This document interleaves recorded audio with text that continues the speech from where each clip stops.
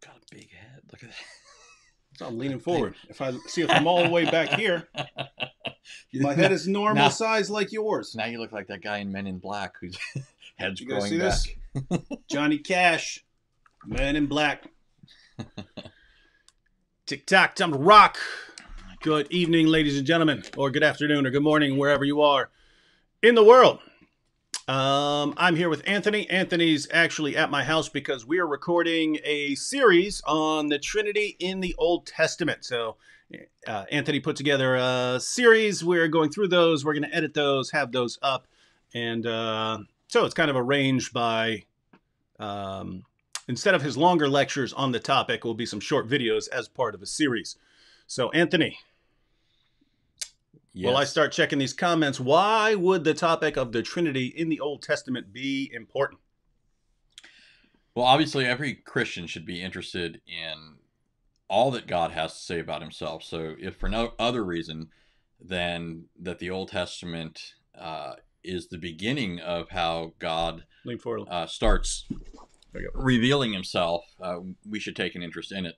As Christians, we serve a God of truth, and so all truth that he reveals about himself should be of concern to us. But in addition to that, as Christians, we believe that Scripture, and one of the evidences of Scripture, is its own consistency. And seeing the Trinity in the Old Testament, not simply in the New, is another example of its internal consistency. But perhaps most significantly relevant to apologetics is many people believe that if the Trinity is not revealed in the Old Testament, then it undermines the New Testament witness to the Trinity, if they believe the New Testament teaches the Trinity at all.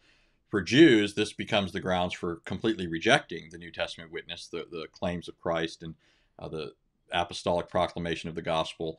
And for Muslims, it becomes grounds for saying, well, either the New Testament must be reinterpreted to agree with the allegedly Unitarian character of the Old Testament, or we have to say that it's been corrupted. And so Muslims use the idea that the Old Testament is Unitarian as a way of manipulating how one approaches the New Testament, or predetermining how they accept or reject it. And so for those sorts of reasons, this topic is really important. One quick question here before we you start going through some material. This is from Harrison. Harrison says, what's the best book on the subject of the Trinity? I don't know if you would narrow it down to one, but I'm sure you have some ideas. Yeah. I guess it depends a lot on if you're thinking of focusing on something in particular. If you're looking for something that systematizes what the Bible teaches about the Trinity, then you can't do much better than a good systematic theology, like Berkhoff's systematic theology, Raymond's systematic theology. There are numerous systematic theologies out there that are really good, and that gives you not only passages that establish the doctrine, but also discusses how these things all relate and tie together. But if you're looking for exegetical type stuff, this would be, there would be different books that would be very helpful.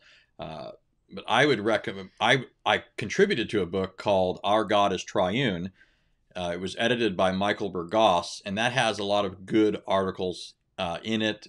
Different contributors. Vocab Malone was a contributor. Eddie Dalcor was a contributor. Hiram Diaz, Michael Bergoss. So I think that book is very useful. But that's not the only book on the market by any stretch that looks at good exegetical evidence for the Trinity. Robert Morey's book is still a great classic, The Trinity, Evidence and Issues. Dr. White has a book on the Trinity that's very popular. His book, The Forgotten Trinity, is very good. So there are a lot of good books out there. It just a lot depends on what you want to focus on. As far as Old Testament evidence for the Trinity, though, I don't think you'll do much better than the book I helped author. And not just because of my contribution. You're a little far back. Pull your whole chair up. Oh, all right. All right. So that's your position on the best book. It was a very simple question. One book. Well, there's a lot of good books. A lot of good books. Morey's book, Trinity, Evidence and Issues. Dr. White's book, Forgotten Trinity. Our God is Triune, edited by Michael Bergoss. Fred Sanders has a good book on the Trinity. All of these books, though, are valuable for different reasons. And I think that a multiplicity of books is recommended on this topic because there's so much there, and this helps you get it from every angle. Jabari says, when's your Muhammad video coming out? I assume you're referring to the Muhammad's Boom Boom Room series. We're recording the first set of those. Next week, I believe. So I'm here with Anthony for the next couple days. Then after that, I'm heading to a church in Kentucky. Heading to a church in Kentucky to speak at a conference. Then heading out to meet with Vocab Malone. We're going to be recording that, the first, I think, 4 videos of that Muhammad series. So it's going to be Muhammad meets Socrates, Muhammad meets the Apostle Paul, Muhammad meets Satan, and Muhammad meets Donald Trump. And so we're going to get those recorded. I'll probably release, my goal is to release one of those per week. And then as long as people watch them, then we'll just record a new batch of 4 videos each month and just release one a month. I mean, one a week for forever, hopefully. Hey, look, Troll Control here is jumping right into the content for us. Troll Control says, show me where in the Old Testament that God describes himself as 3-person in one, that Catholic invention.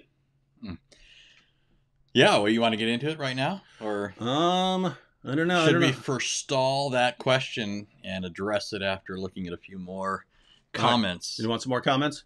Yeah, either way. Let's see. You see how fast the comments pop up, right? Yeah. Are you blind? Do you need glasses? I do. I need glasses. You need to put on some spectacles. I hate wearing them, so I just... let's see. If this was my screen, all this stuff would be larger. Let me see if I can make it larger so you can see it with your old geezer eyes. Nope. Oh, they do get bigger. Oh, look at that. Oh, wow. I didn't even know this got bigger. Had to do that for Anthony. This guy, Harrison, said, Anthony, you look like my dad. I look like his dad? Well, I hope your dad is still alive, Harrison, because I have to say, your poor dad. I thought you were going somewhere else with that. What? You're suggesting that his dad might be dead, and I look like his dad. No, what kind of sicko are you? You see this? You see how You're his mind thinks? He's always I thought thinking, that's where you were going. What a weirdo. Let's see. We got people watching Pennsylvania. Let's see. To prove, I don't know. Was this part 2 of a 2-part comment? I see, to prove that the Father and the Son and the Holy Spirit are real. We got people in California. We got England in the house. We have violently subjugate that like button. And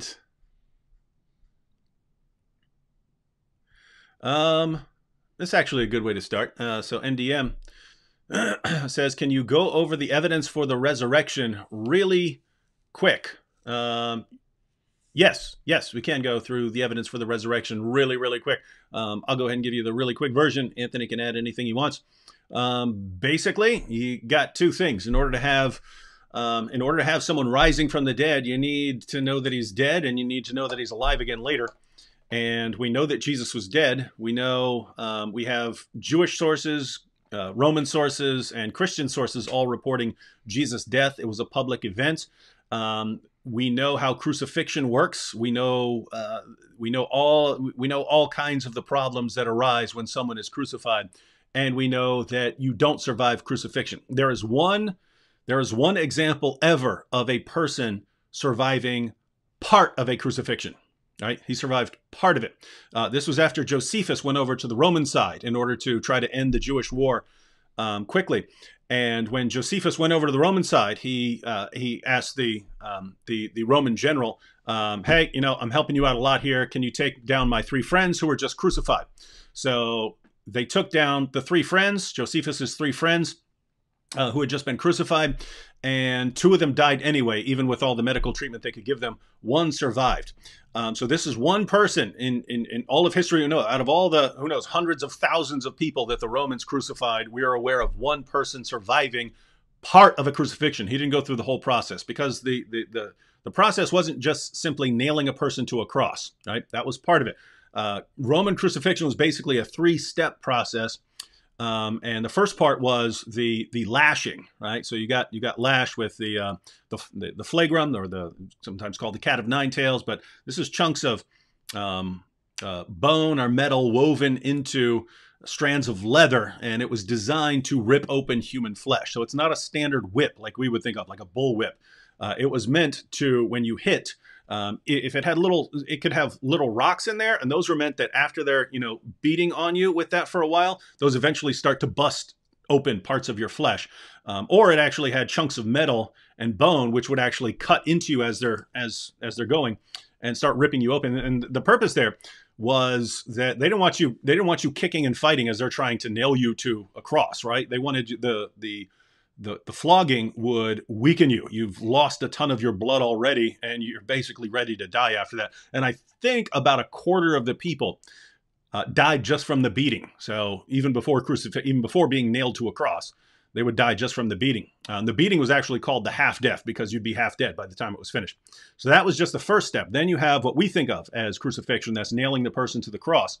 Where basically, if you you can try this on some monkey bars if you want, but the longer you hang in that position with your arms outstretched, the muscles in your chest start to give out, and you can't hold yourself, and basically your chest cavity starts to expand, and you can't exhale. Right? It takes muscles to inhale and exhale, and your chest cavity expands, and it becomes hard to exhale. So that's why they would put the nail through your ankles, because you needed to push up. You would actually, your body would be starving for air, and your body would just force you to push yourself up on your feet so you could catch your breath. And so people would go up and down, up and down, up and down. Some people made it like this for days, going up and down on the cross, catching their breath, and then falling back down.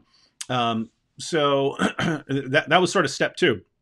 And then step three was, once they knew you were dead, they would, the Romans practiced some sort of death blow. If they weren't going to leave you up there, until you rotted off, they would set you on fire, or they shoot you with arrows, or they would put a spear through you, or a sword through you, or take you down and let wild animals rip you apart. So, in other words, even after they knew you were dead, they would make sure that you were dead. So we know that Jesus died by crucifixion. And even atheists and agnostic and Jewish scholars consider it one of the best established facts of ancient history, that Jesus died by crucifixion. So if that were it, Jesus would just be one amongst many other crucifixion victims over the centuries of the Roman Empire. But shortly after Jesus' death, his followers began claiming that he had appeared to them risen from the dead. Now, there are all sorts of lines of evidence you can go with here. You could talk about the empty tomb and how we know that his tomb came up empty and so on. The thing that really made me start wondering about the resurrection was that his followers became convinced that he had appeared to them risen from the dead. And here you can, atheists will say, well, so what? People believe all sorts of weird things. Well, keep in mind, this wasn't just friends. This was friends and foes. So it was Jesus' original followers. It was the Apostle Paul, who was a persecutor of the early church. It was Jesus' brother James, who thought he was insane during his earthly ministry. It's a variety of people in a variety of different circumstances on a variety of occasions, all claiming that Jesus had appeared to them, risen from the dead. And we know that they weren't making it up, because they had to believe what they were saying, because most of these guys went to their horrible, bloody deaths claiming that Jesus had appeared to them, risen from the dead. And this is when atheists will say, well, so what? Lots of people die for things that, they sincerely believe. Doesn't make it true. And there's a difference. There's a difference between someone dying now, a Christian or a Muslim dying today for what he believes, and the early apostles dying for what they believe, because they weren't dying for some message that they heard from someone else. When a Christian or a Muslim or someone dies today, they're dying for a message that was preached to them by someone else. The original apostles of Jesus were dying for something that they saw. And so basically, if they really believe it, and we know they believed it because they're willing to die for it, And what they believed they were dying for was that someone had appeared to them, risen from the dead. Now we have to say, what could convince a number of different people, both friends and foes, that they'd all seen a man who had risen from the dead? I've never seen an explanation that made any sense apart from they actually saw him. And so, again, there are other lines of evidence that you can go with. I tend to go with Jesus was dead and then he appeared. And so those are my thoughts on it. You have anything you want to add? Yeah, I would just add that once you've established the factuality of the death of Christ as a result of crucifixion and his resurrection, the next question becomes, what is the significance of this? And it's interesting that even though the Jews did not at first recognize the import of certain Old Testament passages, right, predictions about Christ, not only his death, but his resurrection, when you look back in the Old Testament, you do, in fact, you see evidence of this, right? You see the psalmist constantly crying out to God as though he's in great pain and suffering agony beyond what was normal, that ultimately terminates in death. And yet the same psalmist then turns right around and speaks in confident triumph over death. You have examples of this in Psalm 16, Psalm 22, Isaiah 53, where the person speaking is describing his horrific sufferings, and yet he's a righteous person. He doesn't deserve to die, and it doesn't ultimately end in death, although death happens along the way, right? He's viewed as ultimately being alive afterwards, which we now recognize are passages predicting the resurrection of Christ. But so when we look back in these passages in light of the event itself, we can see the theological significance of what Christ was doing, namely dying for sins and rising again as evidence that he had paid the penalty for sin. That's why death couldn't keep its hold on him, both because of who he was and also because the very grounds for the penalty had been removed by virtue of his death. And then ultimately, that's something that is of benefit to us, right? He in Isaiah 53, it talks about the righteous one, my servant, justifying the many, right? By virtue of his death for sinners, it says he will see the light of life, and through his righteousness, many people will be justified. And so it's not just, the gospel is not just that Christ died and that he rose, it's that he died for our sins and rose again for our justification. And so historically, we know that Christ died and was later reported alive. Biblically, we know the significance of this. Mm-hmm. All right. So as far as books, what would you recommend? Lacona and Habermas's Case for the Resurrection of Jesus would be a pretty good, short, easy book to read if you want to go in a little more detail on this. There are some longer treatments, but or just watching some of the debates with William Lane Craig or Mike Lacona or something like that. They give you a basic outline of the evidence for the resurrection. The bill says, David Brian Denlinger, who is against the Trinity, can you do a video on him? Do you know who that is? I've never heard of him. We've never heard of him, so probably not.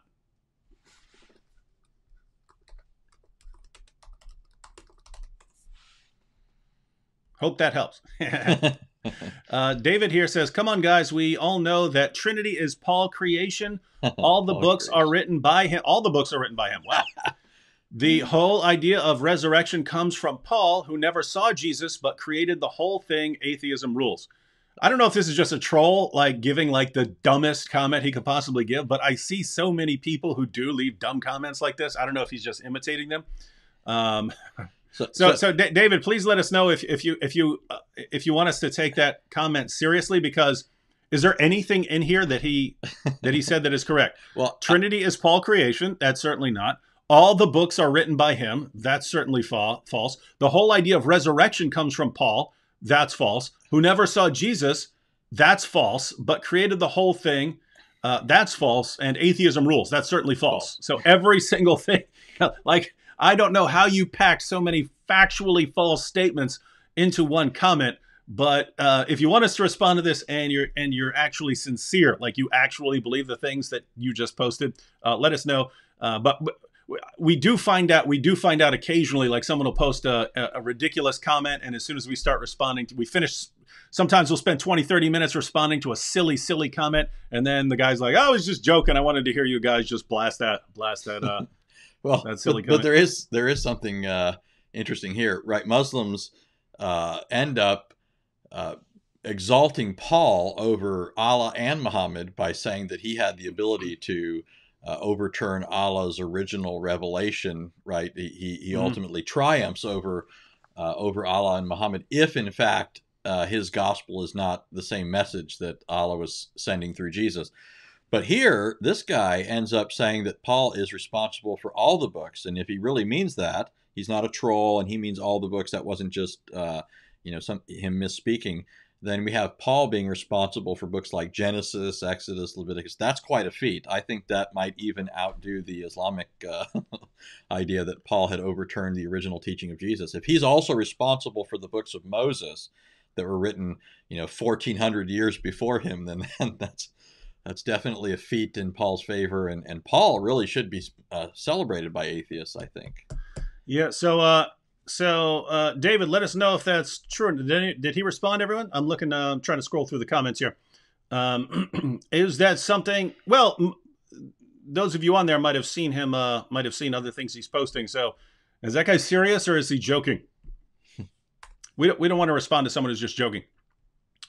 Sometimes we will if someone's joking and it's something that's so common that we wouldn't mind responding to it. All right, well, let's just go through it anyway real quick. We know that the Trinity is Paul's creation. Now, the Trinity comes from the Bible. Jesus said, go into all nations, baptizing them in the name of the Father, the Son, and the Holy Spirit. So unless you're saying that Paul wrote the Gospel of Matthew, that would be pretty strange there. All the books are, and as Anthony's going to show, he's showing that the Trinity is in the Old Testament. So unless you think the Apostle Paul had a time machine, went back in time and put all this in the Old Testament, you've got a problem here. All the books are written by him. So notice, not just the letters of Paul. Now it's, even if he's just focusing on the New Testament and wasn't even including the Old Testament, that would still be Matthew, Mark, Luke, John, and so on. The letters of Peter, the letters of John, all of that by Paul, writing in different styles. This is an amazing dude here. The whole idea of resurrection comes from Paul. That's odd because you have the resurrection in the Old Testament. We have Jewish writings for centuries talking about resurrection before the Apostle Paul ever comes along. Who never saw Jesus? Doesn't Paul say, have I not seen our Lord? Right? He did see him. He didn't see him during his initial earthly ministry, but he saw the resurrected Jesus, but created the whole thing, and atheism rules. What exactly is atheism ruling except for some trolling in the comment section? Atheism is actually shrinking. I know atheists in the West think, I know so many atheists, we're dominating. Actually, atheism is shrinking as a percentage of the world's population because atheists just don't have nearly as many babies as people like Muslims. And so as fast as you guys, convince other people in college that atheism is true, that's nothing compared to the birth rates of people around the world, right? People are out babying you. They're out breeding you massively. So welcome to Fantasyland. If this is a true comment, if this comment was meant to be taken seriously, then wow, isn't it amazing that the people who regard themselves as the champions of truth and logic can be so deluded in so many different ways? Again, assuming this was meant to be taken seriously. All right. Hey, check this out. Here's from Alan, who says, "Oh, come on, Anthony. You're a Calvinist. Where's the plug for St. Augustine?" I see. I'm thinking, what relevance is this? This is referring back to the question about books on the Trinity, I'm sure. So Augustine wrote a classic work called On the Trinity. So certainly I would recommend Augustine's work on the Trinity. It's a classic. It's written by perhaps the greatest. Most people would consider him the greatest church father of the ancient church period. He was a bishop in Africa. Certainly, I'd recommend Augustine, but there's been a lot of work done since the time of Augustine that doesn't fundamentally depart from Augustine, but it does delve into things. One thing about Augustine is that he didn't know Hebrew, and so in terms of Old Testament evidence for the Trinity, it's not that he didn't have anything to say, because he did have the scriptures in, translated for him into Latin and so forth. But he was at a disadvantage in as much as he didn't know Hebrew like some other church fathers, like Origen and so forth. Although Origen is a bit squirrely. Someone asked, "How is your boy?" Sorry if you didn't want to talk about it. We've been praying for him. We have 2 disabled sons. Of our 5 sons, 2 are disabled, and one of them was deprived of oxygen for several minutes after a nurse turned an alarm down. So, so he was in the hospital for several days, and we just got him home yesterday, and he's doing better than he was in the hospital, but we still have to wait. We still have to wait to see how much he's going to recover, because it was his muscle, his body, and brain were deprived of oxygen for, we don't know exactly how long, but his heart had stopped. He had 0 oxygen in his blood. Marie did CPR, got him back out of that. But yeah, you still have to wait a little while to find out how much someone's going to recover from that. Where is the evidence for the Trinity from Jesus? So here, that's not kind of the topic. We're about to go into the Old Testament. But what do you think that you've got videos on that, right? Yeah. You've got a video called "The Trinity in the Red Letters," something like that. Oh yeah. I mean, certainly we could do more on that. More should be done. That's kind of a response to Yusha Evans, where somebody's asking him a question, and he makes these odd comments, about the red letters, as if the Bible has a distinction, right, between the red letters and black letters. And so anyways, that was more of a response to Yusha. It's not very in-depth or anything, but certainly adequate. But David's already quoted Matthew 28:19. Mm-hmm. And I think a lot of people perhaps don't really know the significance, why that text is so weighty. The reason it's so weighty is because this is the initiatory rite of induction into Christianity. This is the fundamental religious rite that distinguishes a person from the world and marks a person off as a member of Christ's body, the church, right? And we could talk about other things related to baptism, but the point is it was the equivalent of circumcision in the Old Testament. If a person under the Old Covenant was a believer in the God of Israel, he got circumcised. If he didn't get circumcised, he wasn't considered a member of the nation of Israel. And so, at least in terms of being visibly identified with Christ's people, this is the way it's done, right? Christians are baptized. And so when Jesus says that this is to be done in the name, singular, of the Father and of the Son and of the Holy Spirit, using the 3 recurring articles in Greek, he's saying that these people are being set apart as belonging to Father, Son, and Spirit. Now, anti-Trinitarians often say the Spirit's not a person, but there's several problems here, right? Why would the Spirit, if just an impersonal force, be joined together with Father and Son? But second, notice that it's the name of the Father, Son, and Holy Spirit. So the Spirit's included in that divine name. And ditto for the person of Christ. Christ is being joined with the Father and the Spirit in this fundamental rite at the foundation of Christianity.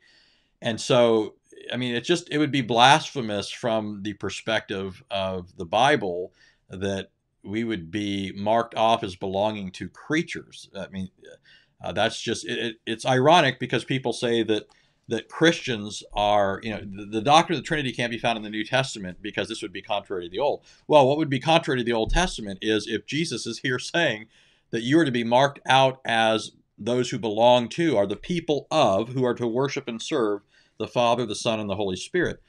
The other thing is, and we'll look more at the Old Testament, but what's interesting here is the Aaronic blessing, which is kind of the equivalent of what Jesus is doing in Matthew 28. The Aaronic blessing is a 3-fold blessing in the name of Yahweh, right? It says, the Lord bless you and keep you. The Lord make his face shine upon you and be gracious to you. The Lord lift up his countenance upon you and give you peace. And it specifically says in number 6, so you are to place my name upon them. So this is how the priests were marking out the people and blessing them in the name of God. They were pronouncing God's name upon them in a 3-fold way. And when you trace this out, it's significant. And more ties can be made between the baptismal formula of Christ and that Aaronic benediction. but you at least see a potential hint there, and we'll see even greater evidence of the Trinity in the Old Testament. But the bottom line is when Christ comes and says, "This is the name into which we're to be baptized," it's already, from anybody who has any knowledge or background in the Scriptures, it's already significant in pointing to the nature and character of the God that Christ proclaimed. Medic for Christ goes back to the issue with my son. Says, hasn't this happened twice now? Yes. Situation with the nurses turning the alarms down, because I can sympathize with them somewhat, because the alarms going off during the day. Alarms will go off that don't have anything to do with safety. So anytime a child's heart rate falls below 60, the alarm is set to go off. Well, guess what? Anytime you fall asleep, your heart rate goes below 60. So you got this annoying alarm just pinging, hey, he's below 60, which is completely normal when he's sleeping. And then so they just get sick of it. They turn the alarm down, which is fine as long as they're in there and they're observing him. But then they forget to turn it back up, and then later someone doesn't realize an alarm is going off. But yes, twice. Paley has died twice. Blood oxygen levels 0, heart rate 0, and my wife has brought him back twice through CPR. And Medic for Christ, maybe you can. I've heard this from some paramedics who said that CPR almost never works. I had one who said he did it thousands of times and it worked. I think he said 20 out of thousands that he'd done it. So I hear it's rare, but yeah, wife has pulled it off twice, and so Paley's still here. George here says, David, help me. I'm in Egypt and suffering life here with rough-hearted Muslims. Advice, please. Well, George, I would basically say two things. Anthony can add to it. One, just remember that Christians have been suffering for a long, long time. Persecution. Jesus said this was going to happen. Jesus said you're going to be persecuted. And Islam is basically the ultimate form of the ultimate manifestation of persecution against Christians. It encourages it. And so just know that this isn't something weird or something that we didn't know was going to happen. Of course, we knew this was going to happen. And probably in this world, it's just going to get worse. So that's one thing. Just keep in mind that this has been part of God's understanding all along. And number two, if you can get out of there, get out of there. I know a lot of people who moved to the United States or to the UK or to Europe or something like that. So if you can find a way to get out, I would say get out, unless you believe you have a good reason to stay where you are. If someone's persecuting you, you can go to the next town. That is straight out of Scripture. Any thoughts on that? Yeah. In Hebrews 11, the great chapter on the faith of Old Covenant believers and how they endured and triumphed by faith and so forth. In particular, in verses 32 through 38, it contrasts those who, accomplished great feats for God and prevailed over their enemies, people like Samson, Jephthah, David, and so forth. But it contrasts their triumphs with those who appear to have, had the opposite experience, right? People who died, like Isaiah, who was sawed in half. But the author of Hebrews says this in verse 35, others were tortured, not accepting their release, so that they might obtain a better resurrection. And others experienced mockings and scourgings, yes, also chains and imprisonment. So here, this doesn't contradict David's point where he says, if you can get out of there, get out of there.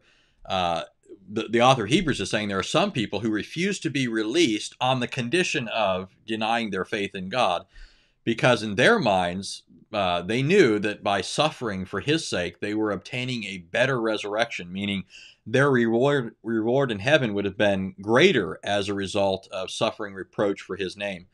And so one thing I would say to you is, if you can't get out of those circumstances and you are stuck there, look forward to the resurrection. I mean, our life is but a breath, eternity's forever, and you're piling up treasures in heaven and eternity. What does Paul say in Corinthians, that you're getting an eternal weight of glory that far exceeds your temporary sufferings. Mm-hmm. More from David here. Serious. I can't help but think that this is a troll, and so I have to take care of this now. So David says, yes, Paul wrote them all. So he's talking about all 27 books of the New Testament. There is nothing about Jesus written before Jesus. Anthony, did you know there's nothing written about Jesus before Jesus? There's nothing written about Abraham Lincoln before Abraham Lincoln. You see the problem here, ladies and gentlemen? Check this out. Check this out. This is classic. This is classic here. All the Gospels written by Paul prove me wrong. Yeah, right? And what they mean, that's like when an atheist says, give me evidence that God exists. God doesn't exist. Prove me wrong, right? What they mean is, I'm going to play skeptic and let you try to prove me wrong, but I won't accept anything you say as evidence. So anyway, guys, I do kind of like doing pulling up comments like this because it allows us to make some points about silly trolls and skeptics and things like that. So I will go ahead and respond to this, but at the same time, we do have issues we want to get to, so we'll do this quickly. All right, David, since your game here is, one, you want to say the stupidest things anyone has ever said, all the books of the New Testament written in completely different styles and completely different locations by completely different people are all nevertheless written by the Apostle Paul, which is something that no one who has ever studied any of this has ever said or concluded because they're not massive morons. You're telling us to go ahead and believe that, and you're saying to prove you wrong. And by prove you wrong, what you mean is, again, you'll play skeptic and you'll just reject any evidence we give you in an effort to try to keep us from discussing the topics we're actually here to discuss and from answering actual serious questions by serious people. So I'll go ahead and give you this opportunity real quick. I'll play the exact same game. First, to me, prove that you exist and that you're not a mindless troll bot that's been programmed to post very stupid comments in order to waste people's time. Prove to me that you're an actual human being with actual objections and questions, and not a mindless troll bot or a monkey typing stupid things in the chat. So go ahead and prove that to us, and I'll play skeptic, and you go ahead and try to prove it. Oh, wait. I'll give you 30 seconds to prove to us that you exist. So prove me wrong. I'm saying you don't actually exist. You're some sort of artificial intelligence or artificial lack of intelligence that's been programmed to post these kind of stupid comments in order to divert actual discussions. Tick tock, tick tock, tick tock. Where is this guy, everyone? Giving him the opportunity. Can he? Or because, you know, if you can't, then I'm blocking you, just so you know, because I can only conclude that you're not an actual human being. And I don't want to sit here responding to a program. I'm being generous. I'm giving extra time here. Another 15 seconds. And then you got to get blocked, dude. Oh, here we go. So he responded, all the books were written by Paul. Hang on. So you notice I gave a challenge for him to prove that he's not a mindless bot. And his response was, all the books were written by Paul. He had to change the way they were written because they would be only one book. Use your brain. So he's claiming that Paul wrote all of these books. Notice, like the Gospel of John, that's written after Paul's death. Multiple books were written after Paul had already been executed. So I guess Paul staged his own death or had a time machine, one or the other. But notice, ladies and gentlemen, I gave him a simple test to prove that he's not just a mindless bot who's just spouting out this stuff as part of a program in order to distract the conversation. He responded exactly the way we would expect some sort of mindless program to respond. He couldn't actually answer the question and instead just kept repeating the same things. That's what robots do, ladies and gentlemen. That's what robots do. That's what mindless computer programs do. So sorry, Budro, you got to go. And then we can get back to actually dealing with serious questions and objections. All right, but we should, all right, hide user on this channel. And I can't even feel bad for David here because, again, he couldn't prove his own existence.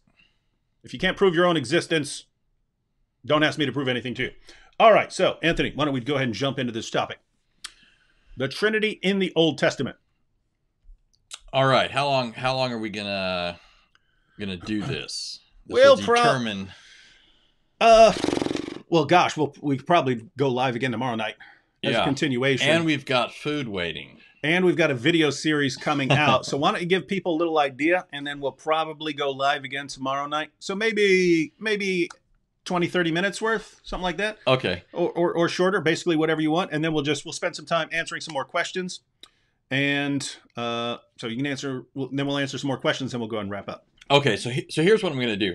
I want to throw out a bunch of Old Testament verses that, at least on the face of it, suggest that God is a plurality of persons, that he's not a bare unity like you find in Islam or in post-Christian Judaism. Note, I said post-Christian Judaism, the Judaism prior to Christ, some of which I'll demonstrate in the videos, was not the same as what you find later. And it's not what most people are referring to when they speak of Jews. When Jews, they say Jews believe this, they're usually pointing to post-Christian, anti-messianic, Talmudic, and medieval rabbis. But I want to throw out a number of passages that, at least on the face of it, suggest that there is a plurality in God, and then ask a few questions relevant to how one ought to approach them, and finally, what conclusions should be drawn. In the first place, and some of these passages are well known to people, but in the first place, you have numerous occasions, and I'm just focusing here on Genesis. You have numerous occasions where God speaks in the plural number. For example, in Genesis 1:26, God said, prefatory to the creation of man, "Let us make man in our image, according to our likeness." Now, here you have the plural pronouns. Really, in Hebrew, you have the verb, "let us make." It's in Hebrew, the verbs have number and person. And the verb, "let us make," cohortative, is a one, it's a plural. It's one person speaking to another, ordinarily. Somebody might want to try and explain it differently, but you at least have here a term. In fact, it's used with several terms there, right? Not only "let us make man," but "in our image according to our likeness."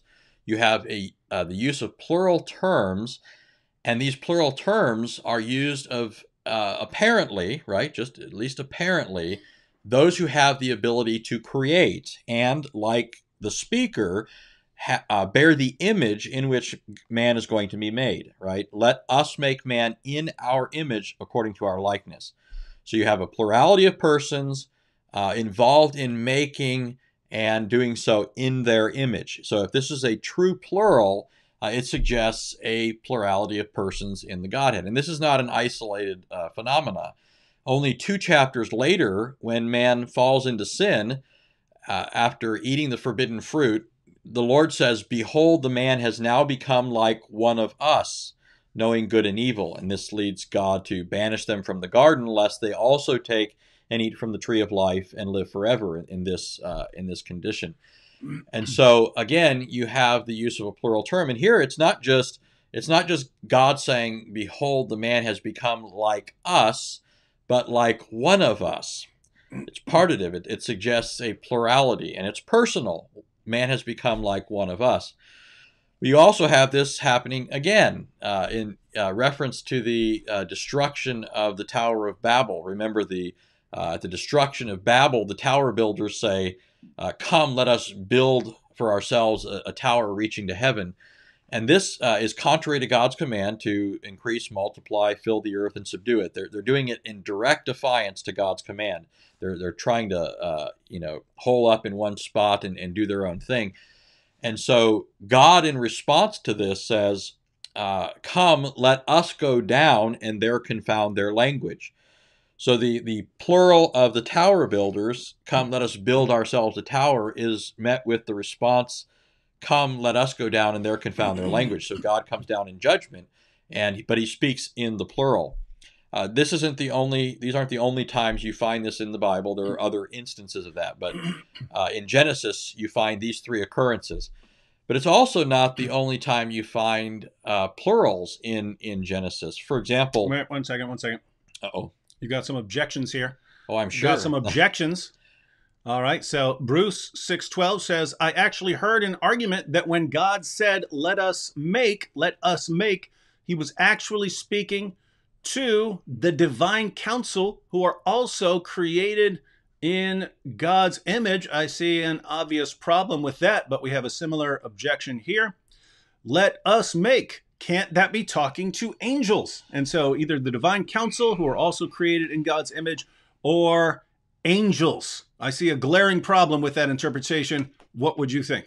Yeah, well, so I was going to come at this a different way. My thought was to kind of lay out these passages and say there's something going on here, uh, and then get to the point of asking how would the ancient Israelite have approached these questions. Many people assume the Israelite thought of God as a Unitarian being, and so would have approached these passages with that assumption.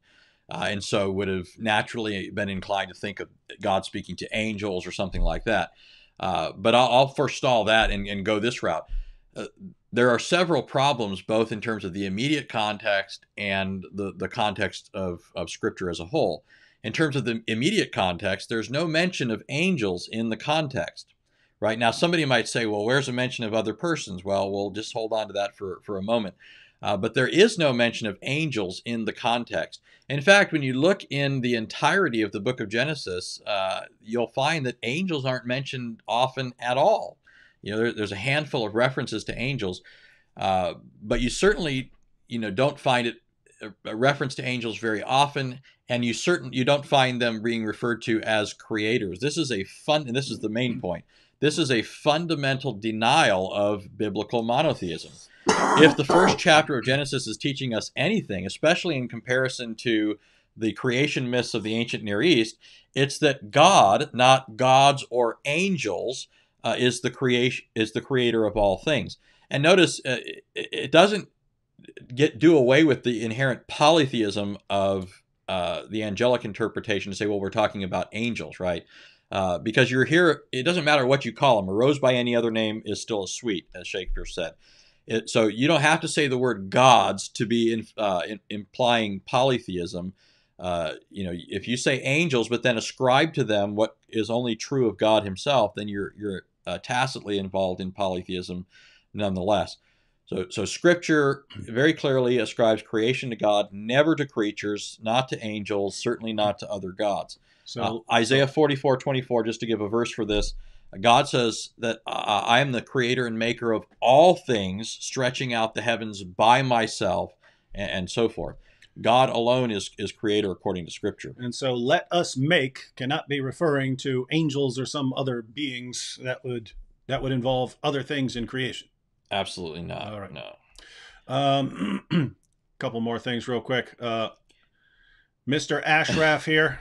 Just I don't like putting stuff like this up, but it is good to know the spirit of Islam, because imagine getting like hundreds of comments like this every day. Like every time you open up your computer, you see comments like this: David, go F your disabled children.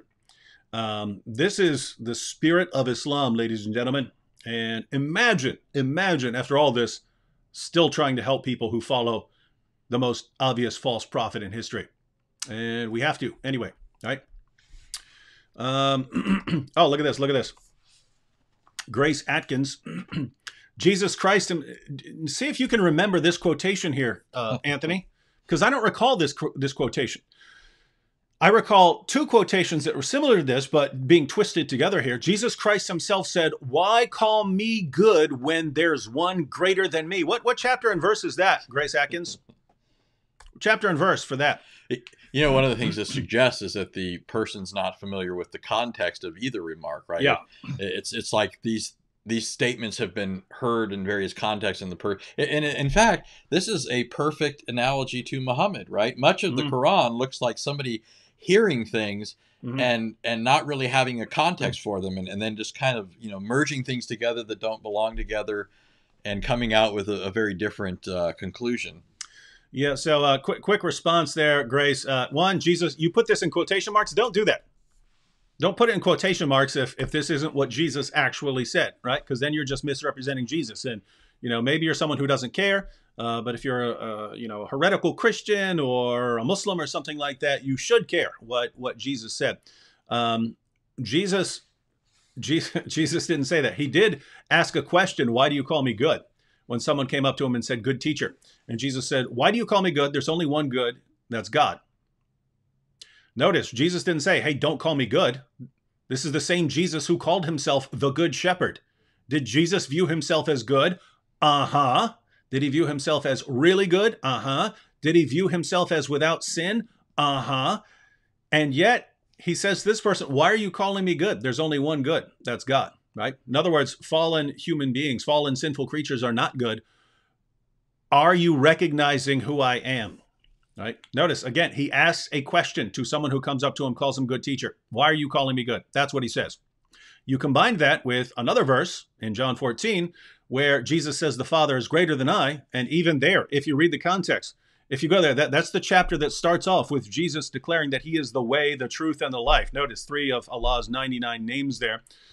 Jesus claims that he can answer prayer in that chapter. Jesus claims that he's the one who sends the Holy Spirit, right? In this passage, John 14 through 16, that the Father and Son together send the Holy Spirit, who is also divine. You have all of these things in this chapter. Suddenly, people go right there to the Father is greater than I, ignore everything Jesus is saying there, and completely distort the meaning. If you look at what Jesus is actually saying in context, the disciples are all upset because he says he's leaving, right?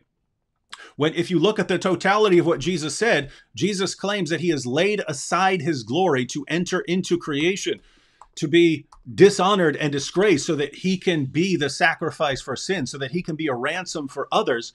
And then he tells his followers, I'm going away. I've lowered myself to enter into this creation. I've laid aside the glory that I had with the Father from all eternity, but I'm leaving now. I'm going back. The disciples are all upset. Oh, he's leaving us. He's leaving us. He says, when I tell you I'm going away, if you love me, you would rejoice because the Father is greater than I, right? In other words, Father and Son, eternal relationship. The Son lowers himself to enter into creation. He says, oh, by the way, guys, I'm going back. I'm going back to have that exalted status again. And you're all sad. He says, look, if I tell you I'm going away to the Father, you should rejoice. You should rejoice because I'm going back to the way things were. And then Jesus finishes this section, John 17:5. Now, Father, glorify me together with you with the glory I had before the foundation of the world. Right? You can't understand this entire passage. You can't understand John 14 through 17 apart from the deity of Christ. You cannot make sense of that entire passage. And what do people do? They go, oh, right here he says the Father is greater than I. When he's trying to say, guys, I'm going back to that exalted status that I had before. Right now, I'm lowered. I'm lowered in position. I'm lowered in status. The Father is greater than I, but I'm going back there. And from there, I'll be able to answer your prayers. Don't you want me to go back there? Why are you sad? Why are you sad? That's the point of the passage. And what do people do? Completely massacre the text and distort the words of Jesus, combine it with other things, and then claim to respect Jesus. Very strange. Sultan up there said, I'm out of here. These people don't know Hebrew. I'm laughing because, I mean, I've had several... Don't you know Hebrew? Yeah, I've had several years of Hebrew. I mean, that's... I don't. Maybe he's talking. Maybe he's talking about people in the comment, people in the chat, or something like that. Maybe. For the record, Sultan, if you're talking about Anthony here, Anthony knows Hebrew. Yeah, I mean, I'm not going to bring up Hebrew, of course, unless there's a need for that. I mean, the thing about those passages I just mentioned is it's all right there in the English text.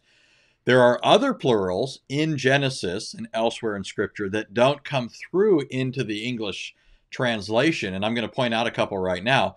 But when it comes to Genesis 1:26, 3:22, 11:7, I'm not even sure why, if he's referring to me and he's referring to the comments I made, I don't know why he'd be complaining about that. There's no English translation I know of that obscures the plurals that are found there, right? But most English translations do face a difficulty in translating certain portions of the Hebrew Bible because the Hebrew language is simply different than English, and translating things into English sometimes in a straightforward way may give a different impression than one would get from reading things in Hebrew, and so that it does become difficult at some points. But in addition to move along, in addition to those passages I already mentioned, Genesis 1:26, 3:22, and 11:7, another passage, which this comes through in the English as well, is Genesis 19:24. In Genesis 19:24, it says, then the Lord rained down fire and brimstone from the Lord out of heaven. Now, without even looking at the context, this passage, uh, on the face of it, again, appears to speak of two persons, right? One person doing something from another. It has the preposition from. The Lord rained fire and brimstone from the Lord out of heaven. Now, the context, when you look at the context, it only enhances this, right? In the context, God has appeared to Abraham in Genesis 18 with two angels, and they sup with Abraham, and we quickly find out that the reason why God and these two angels have appeared is, number one, to announce the coming birth of Isaac, and two, the angels are going to go down and inspect Sodom and Gomorrah and see if things are as bad as the outcry that has come up to heaven. Now, so God stays behind when the two angels leave, and he talks with Abraham, and he says basically, "I'm about to go down to Sodom, where the two angels have gone," and then he talks about he's speaking with himself. He says, "Shall I hide from Abraham what I'm about to do?" And so God enters into this conversation with Abraham. Abraham intercedes with the Lord, ultimately gets the Lord to say he won't destroy the city if there are even 10 righteous people in it. And then in verse 33 of chapter 18, it says, "Then the Lord departed from Abraham." And so the point is, up to this point, the Lord was with Abraham, but now at this point, he's leaving Abraham and going down into Sodom, just like he said he would do earlier in the chapter. And so when you get to Genesis 19:24, and it mentions the Lord raining down fire and brimstone from the Lord out of heaven, the distinction is between someone on earth who's called Lord raining down fire from another person who is in heaven and called Lord. And this is the reason this is so significant is if you just think of this in broad terms. Here's what's taking place here. You have a divine person coming down from heaven and appearing in a human form, right? One person comes from the other in human form. Both are called Lord, which in Hebrew is the word Yahweh.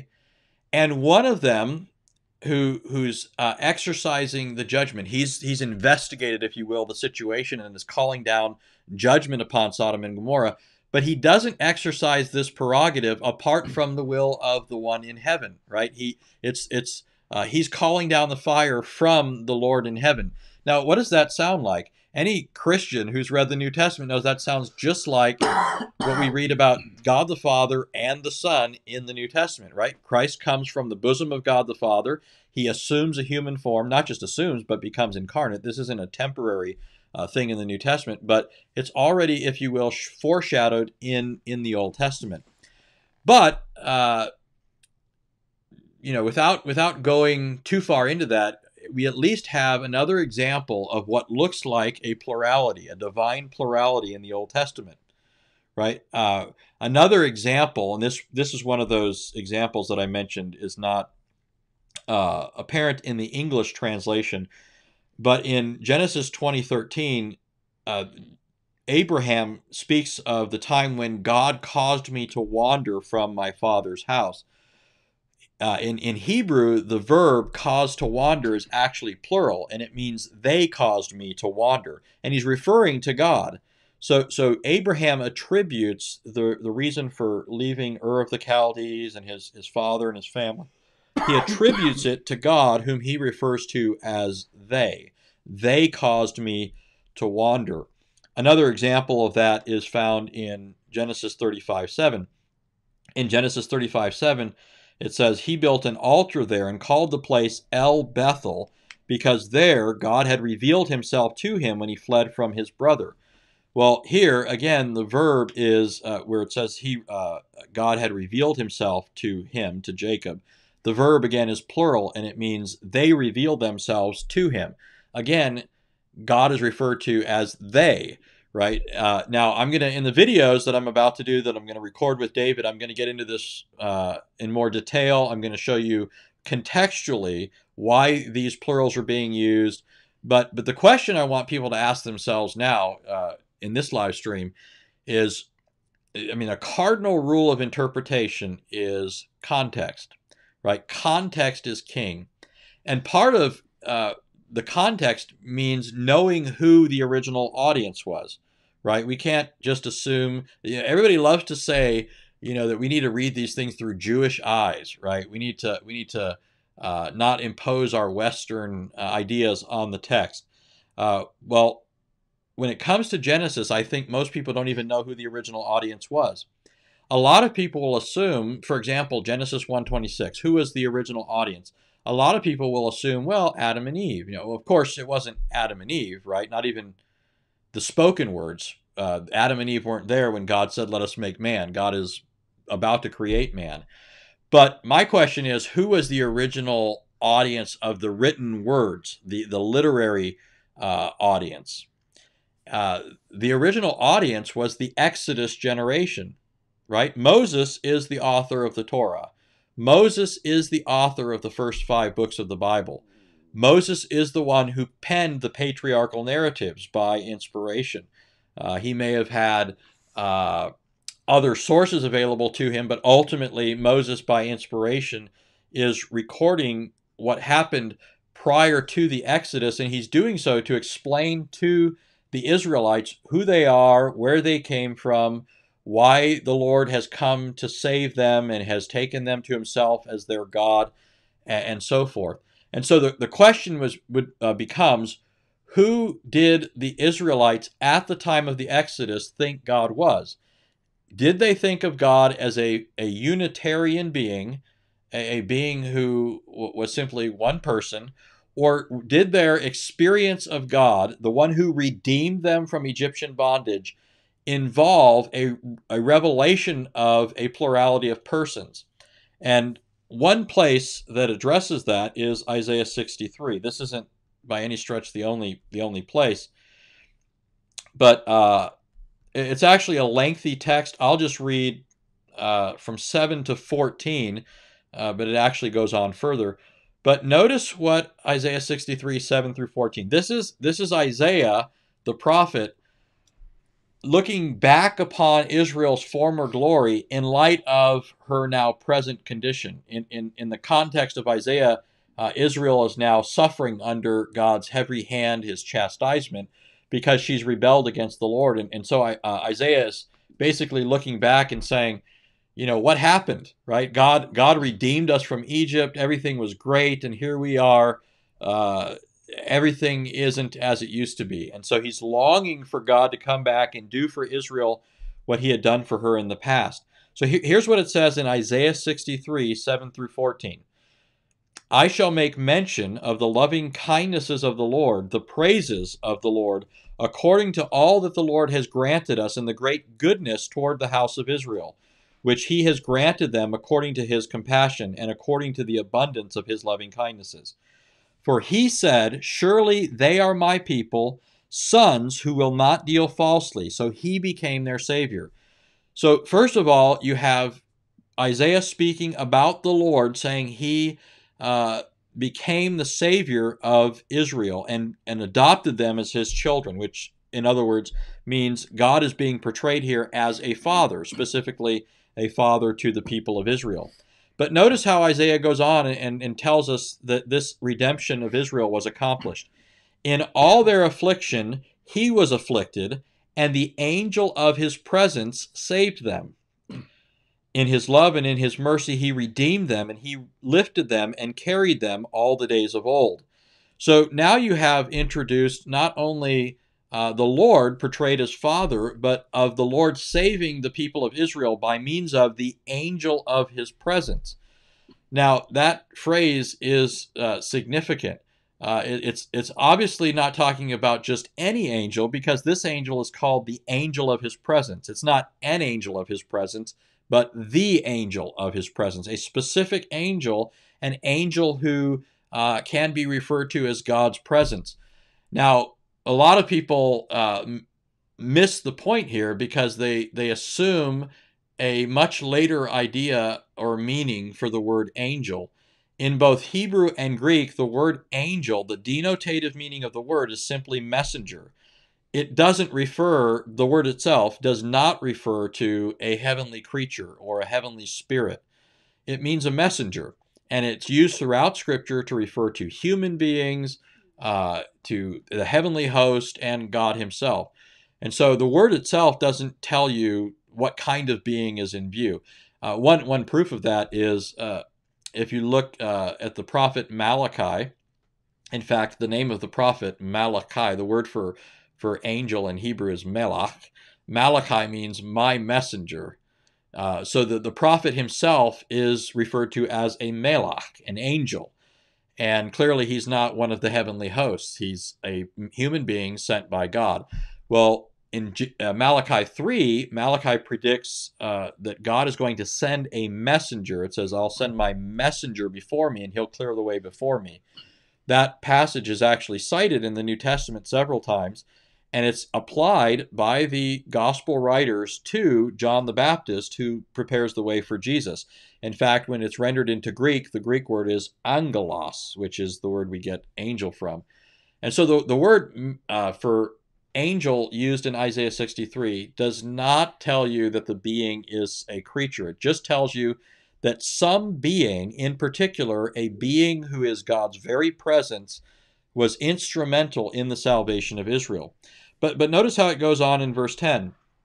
Even though God did this, he brought them to himself as sons. He redeemed them by the angel of his presence. Verse 10 says, but they rebelled and grieved his Holy Spirit. Therefore, he turned himself to become their enemy. He fought against them. Then his people remembered the days of old of Moses and said, where is he who brought them up out of the sea, and so forth. I could go on, and the rest of the context even further spells this out. But notice how Isaiah 63 speaks of Israel being redeemed from Egypt.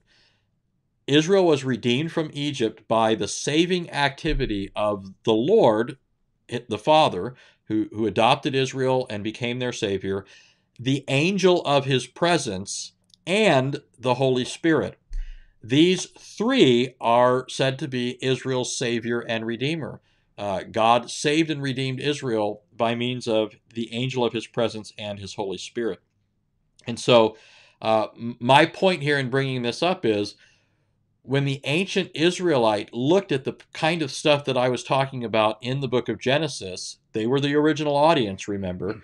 They didn't come to it thinking of God as a unitary person, as a monad. They thought of God in terms of how he revealed himself in redemption. They thought of God as a multi-personal being. And so they didn't approach Genesis 1:26 and say, let us? Who's that? They didn't wonder when God says when Moses says in Genesis 19:24, the Lord reigned from the Lord. They didn't say, more than one person who's the Lord? What could that possibly mean? They weren't approaching this with a blank. They had a context and an understanding that they approached these texts with. Now, somebody might ask, well, where does the Bible clearly say that the angel is God, or that the Spirit is God? I've shown a passage in Isaiah 63 which mentions all three persons and says they were involved in the redemption from Egypt, but where does the Bible clearly say that each person is God? Well, we could range up and down the Old Testament and find evidence galore, but I'll just give one example in the case of the angel and one example in the case of the Spirit, and then leave other passages to other discussions. But the one passage, I don't know if you want to interject here before I go on, but we do have a bunch of quick questions real quick. Okay. Normally I would ignore this, but he keeps posting things like this over and over again. Turkey seems to have a brilliant objection here. He keeps saying, David Wood, if you had trust for Christianity, Jesus, and Christ, you wouldn't have left Christianity to atheism. I never left Christianity for atheism. First of all, you could be raised as a Christian and not know why you believe in it and so on, and leave it. That wouldn't tell you a lot about the evidence for Christianity. That would just mean that you didn't know a lot about it. But I never left Christianity for atheism. I grew up as an atheist. My entire my all my teenage years, I was an atheist. I didn't believe in Christianity. I believed in Christianity when I was 20 years old, and so I left atheism and became a Christian. Why have you posted this like 30 times? What point are you trying to make here? It's funny here. What religion has the greatest number of apostates? I mean, by far, and not just from our analysis, but from what the Islamic sources teach. For those that don't know, according to Islam, remember, everybody is born upon fitra, which means the right belief. They have the right belief in one God, in Allah, and are disposed to monotheism. So everybody is born fundamentally as a Muslim. Everyone, get that through your heads, ladies and gentlemen. When people start talking about people leaving Christianity or something, according to Islam, everyone is born a Muslim, and therefore, yeah. So according to Muhammad in the Quran, now remember, there's no original sin in Islam, at least according to Muslims, right? There's no sense in which man is fallen and naturally rebellious towards what God has made known of himself. So they have this concept of man coming into the world. He's a clean slate. He believes in Allah, thinks he's the only God. But Muhammad said, so everybody is born upon fitra, but it's his parents who make him a Jew, a Christian, or a polytheist. So that means that at some point in the course of this young Muslim's life, every Muslim, every person on the planet, somebody else comes along with a message that appears more powerful and more persuasive to them, such that they leave this very condition in which Allah created them. And since the world currently has, 7 billion people in it, I don't know the exact figure, is there anywhere close to that number of Muslims in the world? Islam, the most apostatized religion in history. I got to make a video called it. Yeah. There's at least, I know Muslims, I think the most common figure is 1.2 billion or something like that. So there are about 6 billion people on the planet that apostatize from Islam.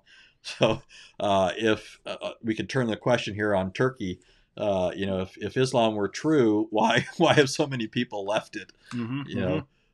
The vast majority of people on earth. And we're not even talking about those that once professed Islam and left it. Because then we could add more people to the list, right? Yeah, and here's another problem we have here. Non-playable Christian. Good name. And I have to think that this is a troll, by the way. God is a spirit. Is that true? Yes, that's Aha. True. Okay. Well, Jesus is a man. Ha. You never thought of that. Bible never answers that with the incarnation. The Bible never deals with that. And in Philippians 2 and John 1, this non-playable Christian here is stumping us, man, stumping us. God's a spirit, but Jesus is a man. And here's the proof right here. Luke 24:39. Behold my hands and my feet, that it is I myself. Handle me and see, for a spirit hath not flesh and bones as you see me have. Now, look, notice the massacring of the context, right? The spirit here, when he says a spirit has not flesh and bones, because they thought he was a ghost, right? Right. And so he said, hey, and they say, it's a ghost, it's a ghost. And he says, wait. If I were just a ghost, I wouldn't have these, I wouldn't have hands and feet. I wouldn't be able to eat. I wouldn't be able to do these kinds of things. Non-playable Christian puts it together here as to say, but God is a spirit, and Jesus is denying that he is a spirit. He's denying that he is God. Wow. So I'm wondering, actually, I saw a comment earlier where somebody made reference to Mormons, and I'm wondering if this person may be commenting or replying to an LDS person. But in any case, starting off with God is spirit, and then Jesus, God is spirit, Jesus is man. Oh, yes. And then a spirit has not flesh and bones. So right. Jesus isn't a spirit, but God is a spirit. So not the same thing. See that? Right. So as David already, sarcastically pointed out, this assumes an ignorance of what the Gospels are making painfully clear, right? That Jesus is the incarnation of the second person of the Trinity. Jesus is God become flesh. And Jesus doesn't cease being God when he becomes flesh. So it's not as if his divine nature becomes a human nature, right? He's joining a human nature in his one person, so that the person who is the second person of the Trinity now also has a human nature. And so that's why the Gospels can say in one breath that Jesus knows everything, and in another breath say, he didn't know something. That's why the Gospels can say that Christ is in a specific spot, and then in another place imply that he's everywhere, right? You have Jesus saying things like, where two or three are gathered together in my name, there I am in the midst of them, right? So Christ promises that his presence is there with his people, which wouldn't be true if he were only a man. The resurrected Christ in Matthew 28 repeats that when he says, lo, I am with you always, even to the end of the ages. In John 21, Peter says of Jesus, Lord, you know all things, in response to Jesus' repeated question about whether or not Peter loves him. So Scripture makes these statements about Christ that presuppose what they also make explicitly clear elsewhere, right? That Jesus is the incarnate God. So passages where Jesus affirms that he's really a human don't overturn the Christian belief. Yeah, especially in the context where they're, it's a ghost, and that's what he's responding to. Yeah. No, I'm physical, because that's what resurrection means. You know what's some additionally humorous about this is if you look at a passage like Mark 6, remember Jesus comes walking on the water, and the disciples are afraid because they think they're seeing a ghost. And Jesus responds to them, and he says, do not be afraid, it is I. The literal Greek there is ego eimi, which is I am. Don't be afraid, I am. When you look at the Old Testament background for this, it's clear that Jesus is identifying himself by the divine name. In Isaiah 43, in fact, speaking of the future, Isaiah is looking forward to a new and better redemption than the one previously accomplished when the Israelites were redeemed from Egypt. Looking forward to that, the prophet Isaiah speaks of God being with his people when they're passing through the sea or passing through the fire. And it says that he will say to them, do not be afraid, I am. So you look at the context, it's remarkable. But in any case, you have when the Hebrew of Isaiah 43 is translated into Greek, it's rendered in the exact same way. And so I just find that ironic because they think they see a ghost and Jesus identifies himself as God. Which involves two of the. So he identifies himself as God and as man. Mm-hmm. Shocker. Yeah. Total shocker. Christianity. I'm glad we do these live streams so we can find out these startling facts we never knew. Yeah. Arland here, he just had a quick question. He says, I tried to do a one-time Patreon. Could not find a button. Is it me? No, I don't think. I think Patreon just allows you to sign up for monthly. So the way to make, if you wanted to make a one-time contribution to someone, you would just sign up for it and then take it down afterwards. You know what I mean? So you just take it down after the one-time donation. So anyway, that's how you do it. All right, let's see. All right, I want to wrap it up around 9:30. Yeah. So we got some more stuff, or you want to take questions? Well, yeah, let's see if we have questions. My thought was, because there's obviously more passages we could look at, but I was just trying to get people to start thinking along the lines of how would a person, because what people do is they like to just create answers for something like Genesis 1:26, right? They like to say, it's God speaking to the angels, but the relevant thing that a person should be focusing on is how would an Israelite have approached these passages? How would an Israelite thought of God? What would have been intelligible to him in terms of, when it says something like "Let us make man in our image," the angels aren't even a viable candidate to the ancient Israelite, right? People love to talk about how the Trinity doesn't come along till later. It's anachronistic. We're reading back into the Old Testament. But where, pray tell, do you find any grounds for thinking the Israelite would have thought of plugging in angels into a thoroughly monotheistic text and ascribing to them a work that could only be performed by God? Oh, I did say that I would give two passages relevant to establishing the deity of the angel and of the spirit, right? Mm-hmm. So, 1 second. So you're going to give those passages, right? Yeah. All right. I just want to pull this up real quick just so people can know where I'm going after this.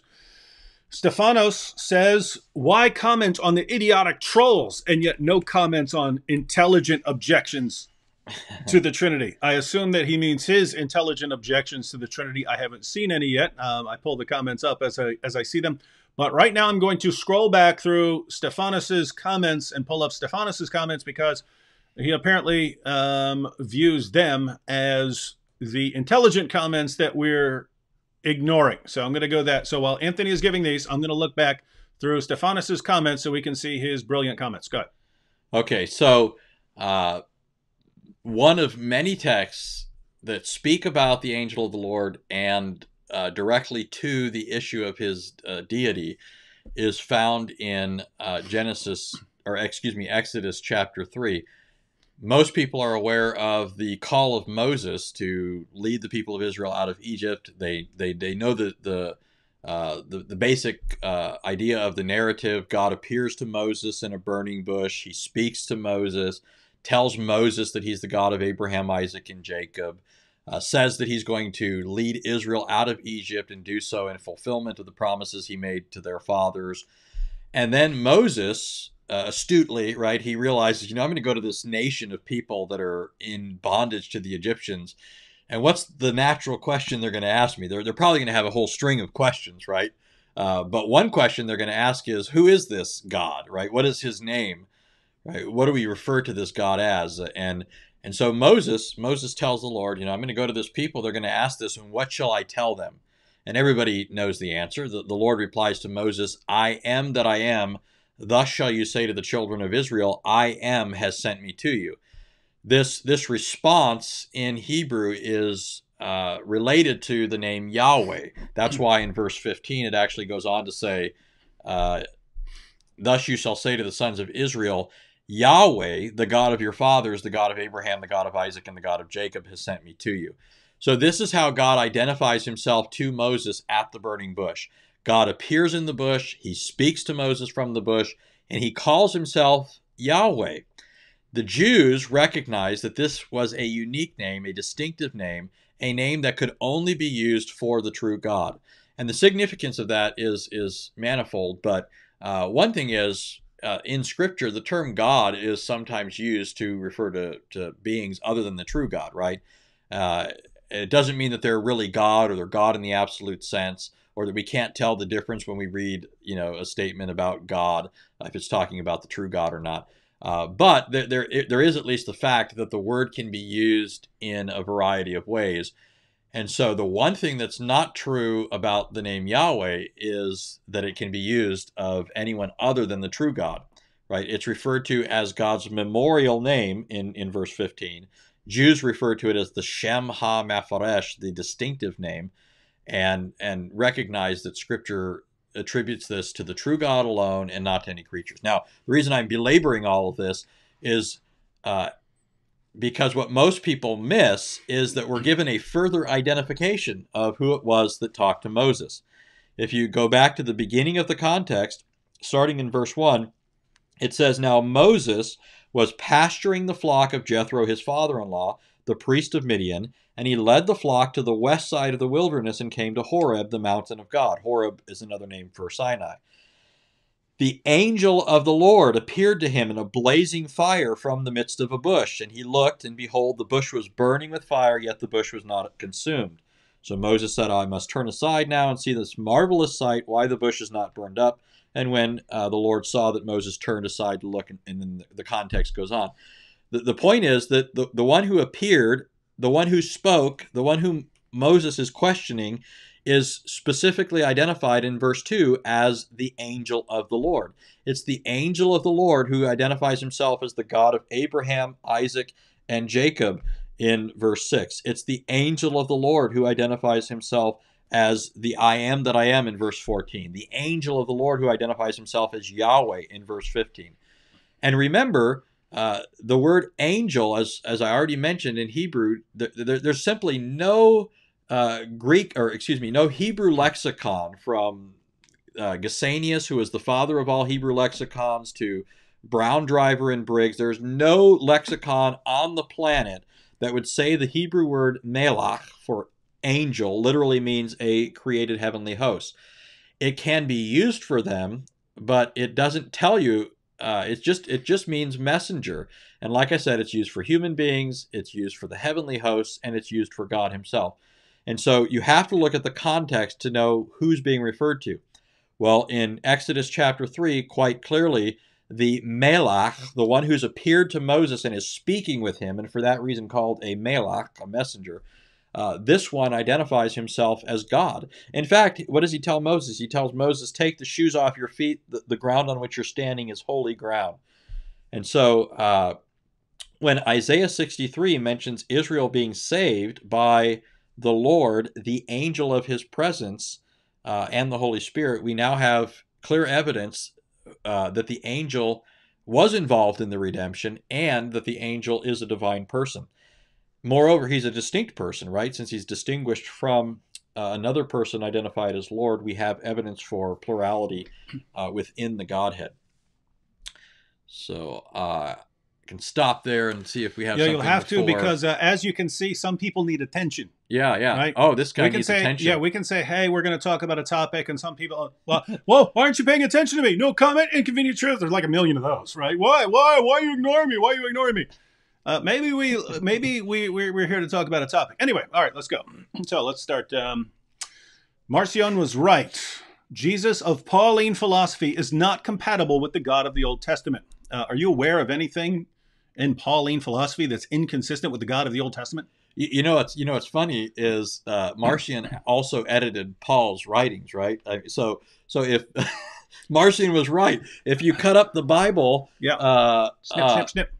But the funny thing is, so he cuts up Paul, and according to Marcion, the verses he's cutting out of Paul were not truly Pauline, and so he, in his mind, well, I mean, I don't know, this guy. I don't think he really understands.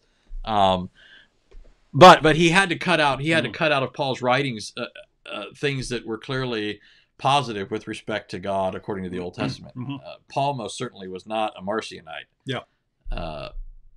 And Paul, let's not forget, Paul's a Pharisee, right? Paul was a Pharisee. You don't get more dedicated to the Old Testament scripture, the Old Testament God, than being a Pharisee. And when he was out persecuting the church, it's because he held strictly to that God, right?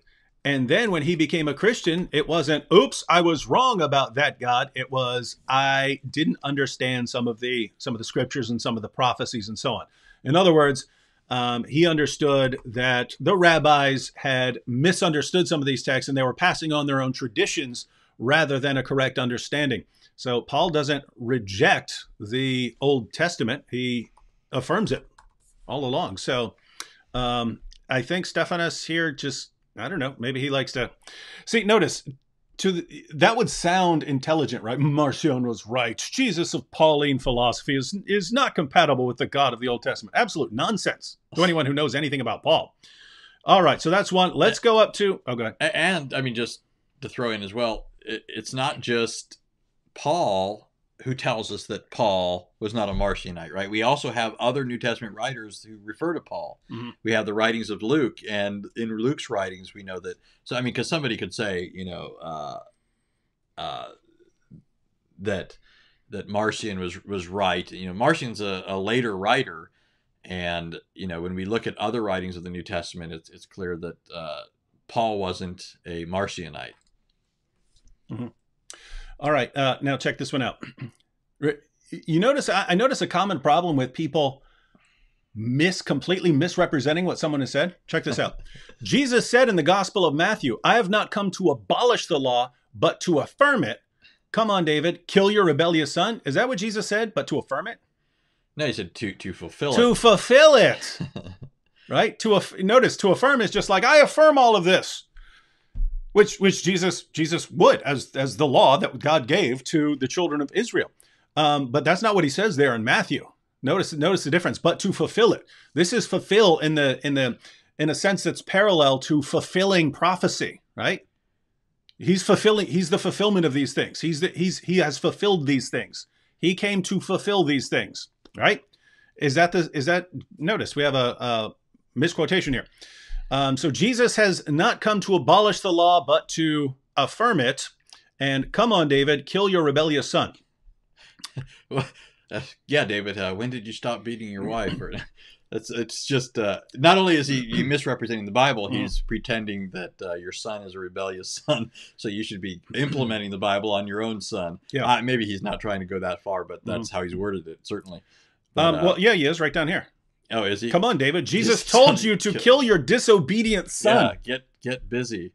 I just saw David, which I don't know which son you're referring to, but I just saw them. They're all quite obedient. Now, notice. So Jesus told me to kill. Anthony, are you familiar with where Jesus told me to kill my disobedient son? Well, I assume that he's claiming in Matthew 15. No. He's actually, Jesus is God, so that was Jesus. Oh, is that what he's saying? Yeah. Okay. I mean, there in Matthew, Jesus is talking to people about respecting their. He's talking to the religious leaders about respecting their parents, right? About being bad children. So he's talking to children, not little kids, but the children of these are already religious elders. So these are grown people. He's talking about how they are treating their parents there. So he's not talking about parents about hurting your kids or killing your kids. He's talking to people, grown adults, about how they're treating their parents and so on. So what he's talking about is, yes, Jesus is God. So in the Old Testament, where you kill disobedient, and keep in mind, guys, this is not like 5 and 6 year olds here. When it's talking about your sons and so on, this is your son who is fully aware of what he's doing, and it's not just the disobedience here. It's not like he talked back to you or something like this. This is like you're calling down curses on your father and your parents and so on. And under the Old Testament law, if you just became the most horrible son imaginable or something like this, that was a death penalty under that covenant, right? Notice, first before we even look at that, that's not the covenant we're under. Do you think that we're under that covenant? No, there are all sorts of differences between the New Testament requirements for Christians. Yeah, certainly, I think there's ethical continuity between the testaments, but here we're talking about issues of penology and so forth. And so here with this situation, Jesus told you to kill your disobedient son. Are you aware of anywhere Jesus told me? Because notice, you had these commands directed towards the children of Israel. And we'll talk about that context in a moment. Directed towards the children of Israel. Does that have anything to do with me, right? That's not a command towards me. That was, hey, you guys are under this covenant with God. You're under a certain covenant. Covenant is an agreement between God and people. God says, you do this, and I'm going to do this. So that's the agreement. And the children of Israel said, yes, we agree to that covenant. The covenant I'm under is the covenant with Jesus Christ through his blood. In order for Jesus to have commanded me to kill a son, then that would have to be part of my covenant. Are you aware of that being part of the covenant that we're under? No. I also think, though, that he's misrepresenting the law a good bit, because even under the law, you wouldn't be responsible for executing your own child if he violated those things that are grounds for this penalty. What the law says is that, basically an incorrigible child is to be executed. It doesn't mean the parent executes the child, but the parent does have to basically be involved in the act. He has to, in other words, it says that if the person grows up and he's incorrigible, even the parents can't rein him in. He's old enough to curse his, mother and beat up his father, and he's a drunkard, because that's what's being said about this child in the context of those passages. That person is to be brought to the leaders, the elders in the city gates, and it's the elders who are supposed to execute that person. But the law does say that the parent is not to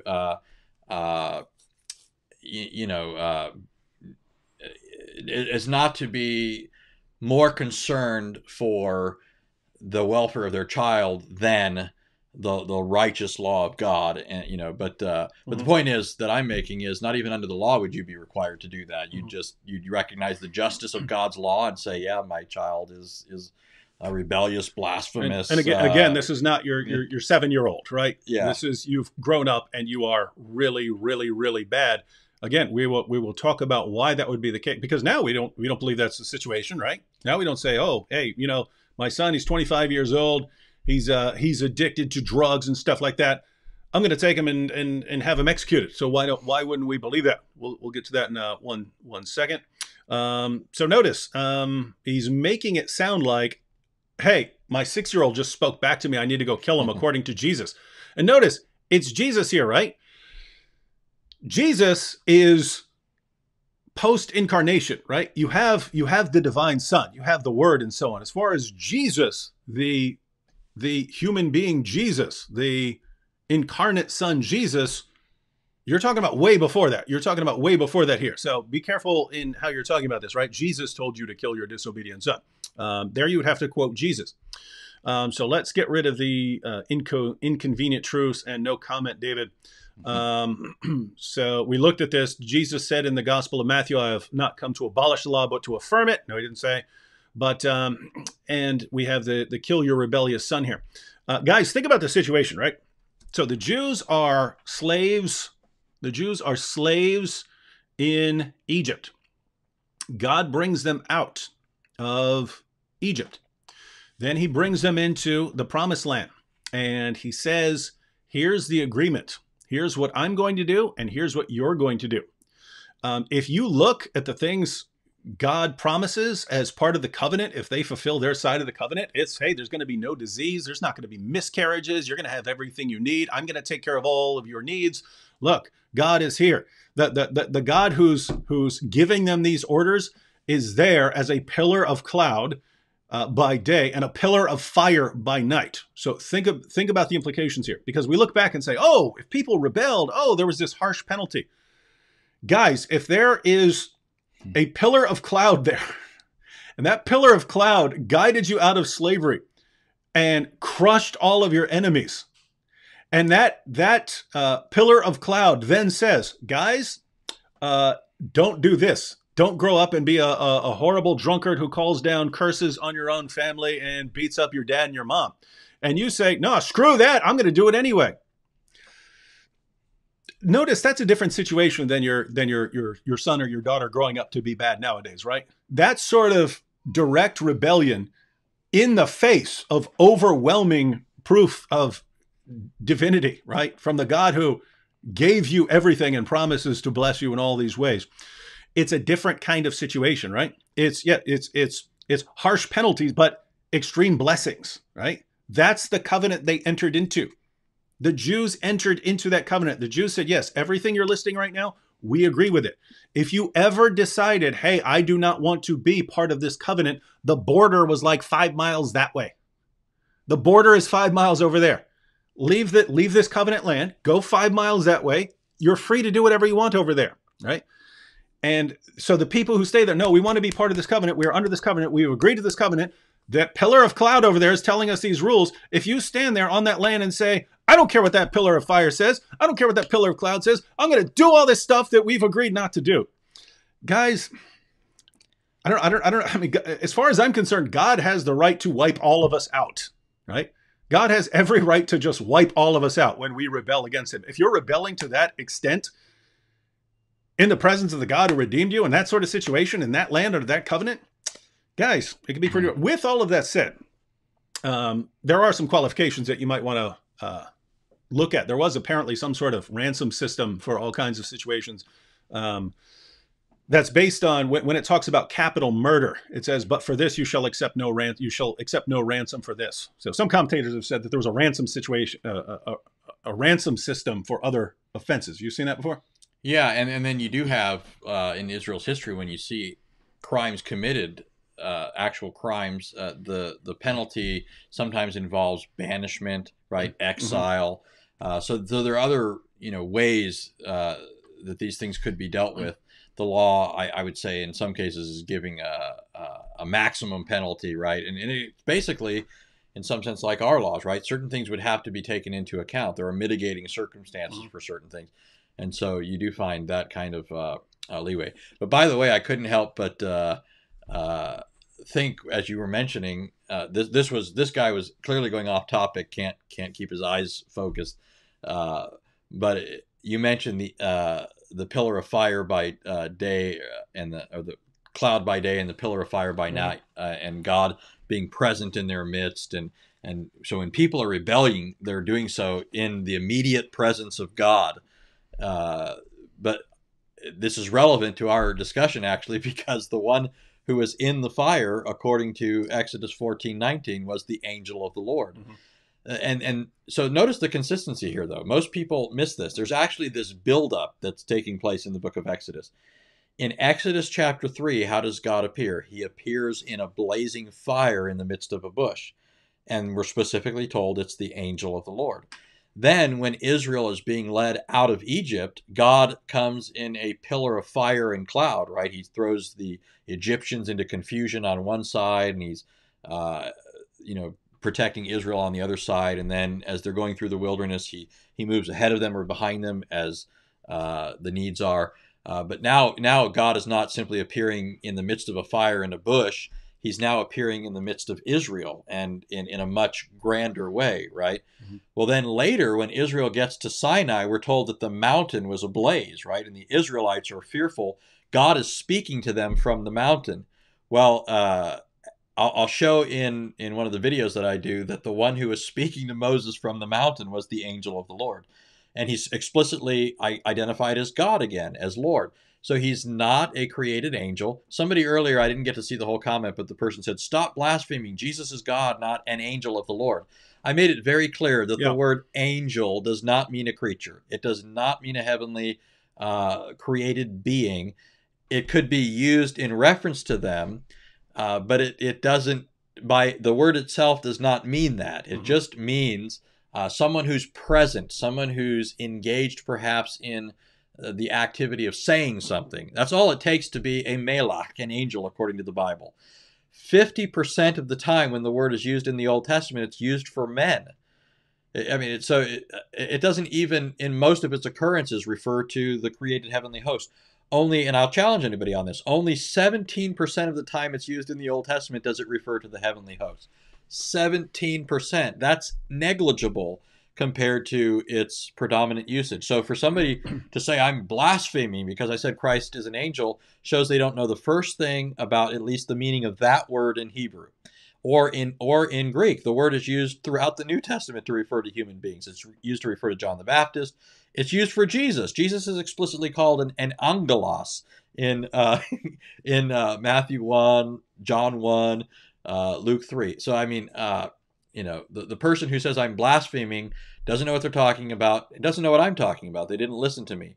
Jesus is not a creature. The use of the term angel for him does not point to him as a creature. The title, the angel of the Lord, refers to not a human being or a created heavenly spirit, but to a theophany of God himself. God himself appearing in a visible way to his creatures. And the proof of that is right there in the text. I gave it to you from Exodus chapter 3. That's one of 50 plus texts that talk about the angel of the Lord and identify him as God. Mm-hmm. All right, so final kind of issue here. You're missing the killing of Canaanite children. And missed that. By the way, I had an entire debate on this topic with Shabir Ali. You can type into the YouTube search, is the Bible a book of peace? We did two. We did Is the Quran a book of peace and Is the Bible a book of peace, where we went into more detail on this. Let me give you two basic views right now. So the sort of traditional view that God commands the Israelites to go and just completely wipe out the Canaanites, right? So God commands the Israelites to go and wipe out the Canaanites, right? And so the question would be, why wipe out all of them? And the idea there is God gave them 4 centuries to stop what they're doing after warning them, and they keep getting worse every generation. Does God know if they're going to keep down this path? Of course he does. So does God have the right to say, all right, I keep giving, and keep in mind, when we're talking about being really, it's things like sacrificing their own children to as worship to God, bestiality, sex with animals, things like that. That was the heart of this culture. So God says, wipe them out, right? So the question is God allowed to do that? Does God know the future of what these people are going to do? I would say yes. Does God have the authority to execute judgment like this? Of course he does. Again, my view is God could wipe us all. In fact, I'm saying this when I was an atheist. Lots of people lots of atheists use what's called the argument from evil. If God exists, why is there so much suffering in the world? I had kind of the reverse. It was, if God existed, he would wipe us out for the things we do, but he hasn't wiped us out, so there is no God. That was my reasoning, right? I didn't have much concept of a patient God who would put up with the things that we do. So anyway, does God have the authority to say, hey, I know every generation is getting worse, and I know that they're only going to continue getting worse. I'm putting a stop to it so that this culture does not pollute the rest of the world. I would say God has the authority to do that. And so if God wants to do that, God can do that. So that's sort of the traditional understanding. Other people have pointed out some different possible interpretations that arise from some issues in the text. And this would be relevant, Stephanus, and I talk about this in my debate with Shabir Ali. But if anyone wants to go through the text, this would be a good little exercise. Go through the texts that are leading up to. So through the Exodus and going up to the children of Israel getting to the promised land, the commands. God offers two kinds of commands that sound like completely different things. On the one hand, he says, go wipe them all out. Don't leave alive anything that breathes. On the other hand, he keeps saying, drive them out before you. And God says that he will drive them out before you. And God says that he will drive them out little by little so that, they don't become too proud and so on. Now think about that. Those sound like two completely different things. One, wipe them all out so that there's nothing left. Two, drive them out of the land. Those sound like the same things. If I say, hey, there's a group of people over there, go wipe them out. That sounds like one thing. If I say, hey, go drive them away. That sounds like completely different things, right? Well, interestingly, you can count them up. You can do the math. The commands to drive them off the land, to drive them out of the land, about 80% of the commands are like that, right? And about 20% of the commands talk about just completely wiping out everything. And so a question arises because of this. Why is it using two completely different sounding commands here? One sounds like you're wiping them out. Two sounds like you're driving them off the land. And so the question would be how you reconcile these. One way of reconciling them would say, well, God means, just drive them all out, drive out whoever you can, but whoever refuses to leave, then wipe them out. Something like that. That would be a kind of way of trying to reconcile these. There's another way though. So that's one of the issues that arises. Another issue that arises is all of the groups that are supposedly wiped out are around later. We're talking all the way up through Samuel and so on. The groups that are all said to be completely wiped out until there's no one left, they all show up later, right? So the Midianites are supposedly wiped out until only the women were left. Only the women who hadn't slept with someone in this conspiracy to lead the children of Israel astray. They're completely wiped out. There's none left. Then the Midianites show up later in the book of Judges and are in such tremendous numbers that the Jews had to go and hide in the cracks of rocks to escape this massive multitude of Midianites who are invading. How's that possible if they've been completely wiped out, right? So that's one. You have the Amalekites being wiped out in Samuel, to where Saul gets them down to the last guy, the last Amalekite, King Agag. He gets them down to the last guy, and then Samuel comes along and says, no, we're executing this guy too. So there's no more Amalekites. Later in the same book, David has to stop and has to stop the Amalekites. What's going on here, right? All of the groups that are said to be completely wiped out and genocided are all around in massive numbers later on. And again, you have these commands that sound like completely wiping them out, but they're used interchangeably with commands to drive them off the land.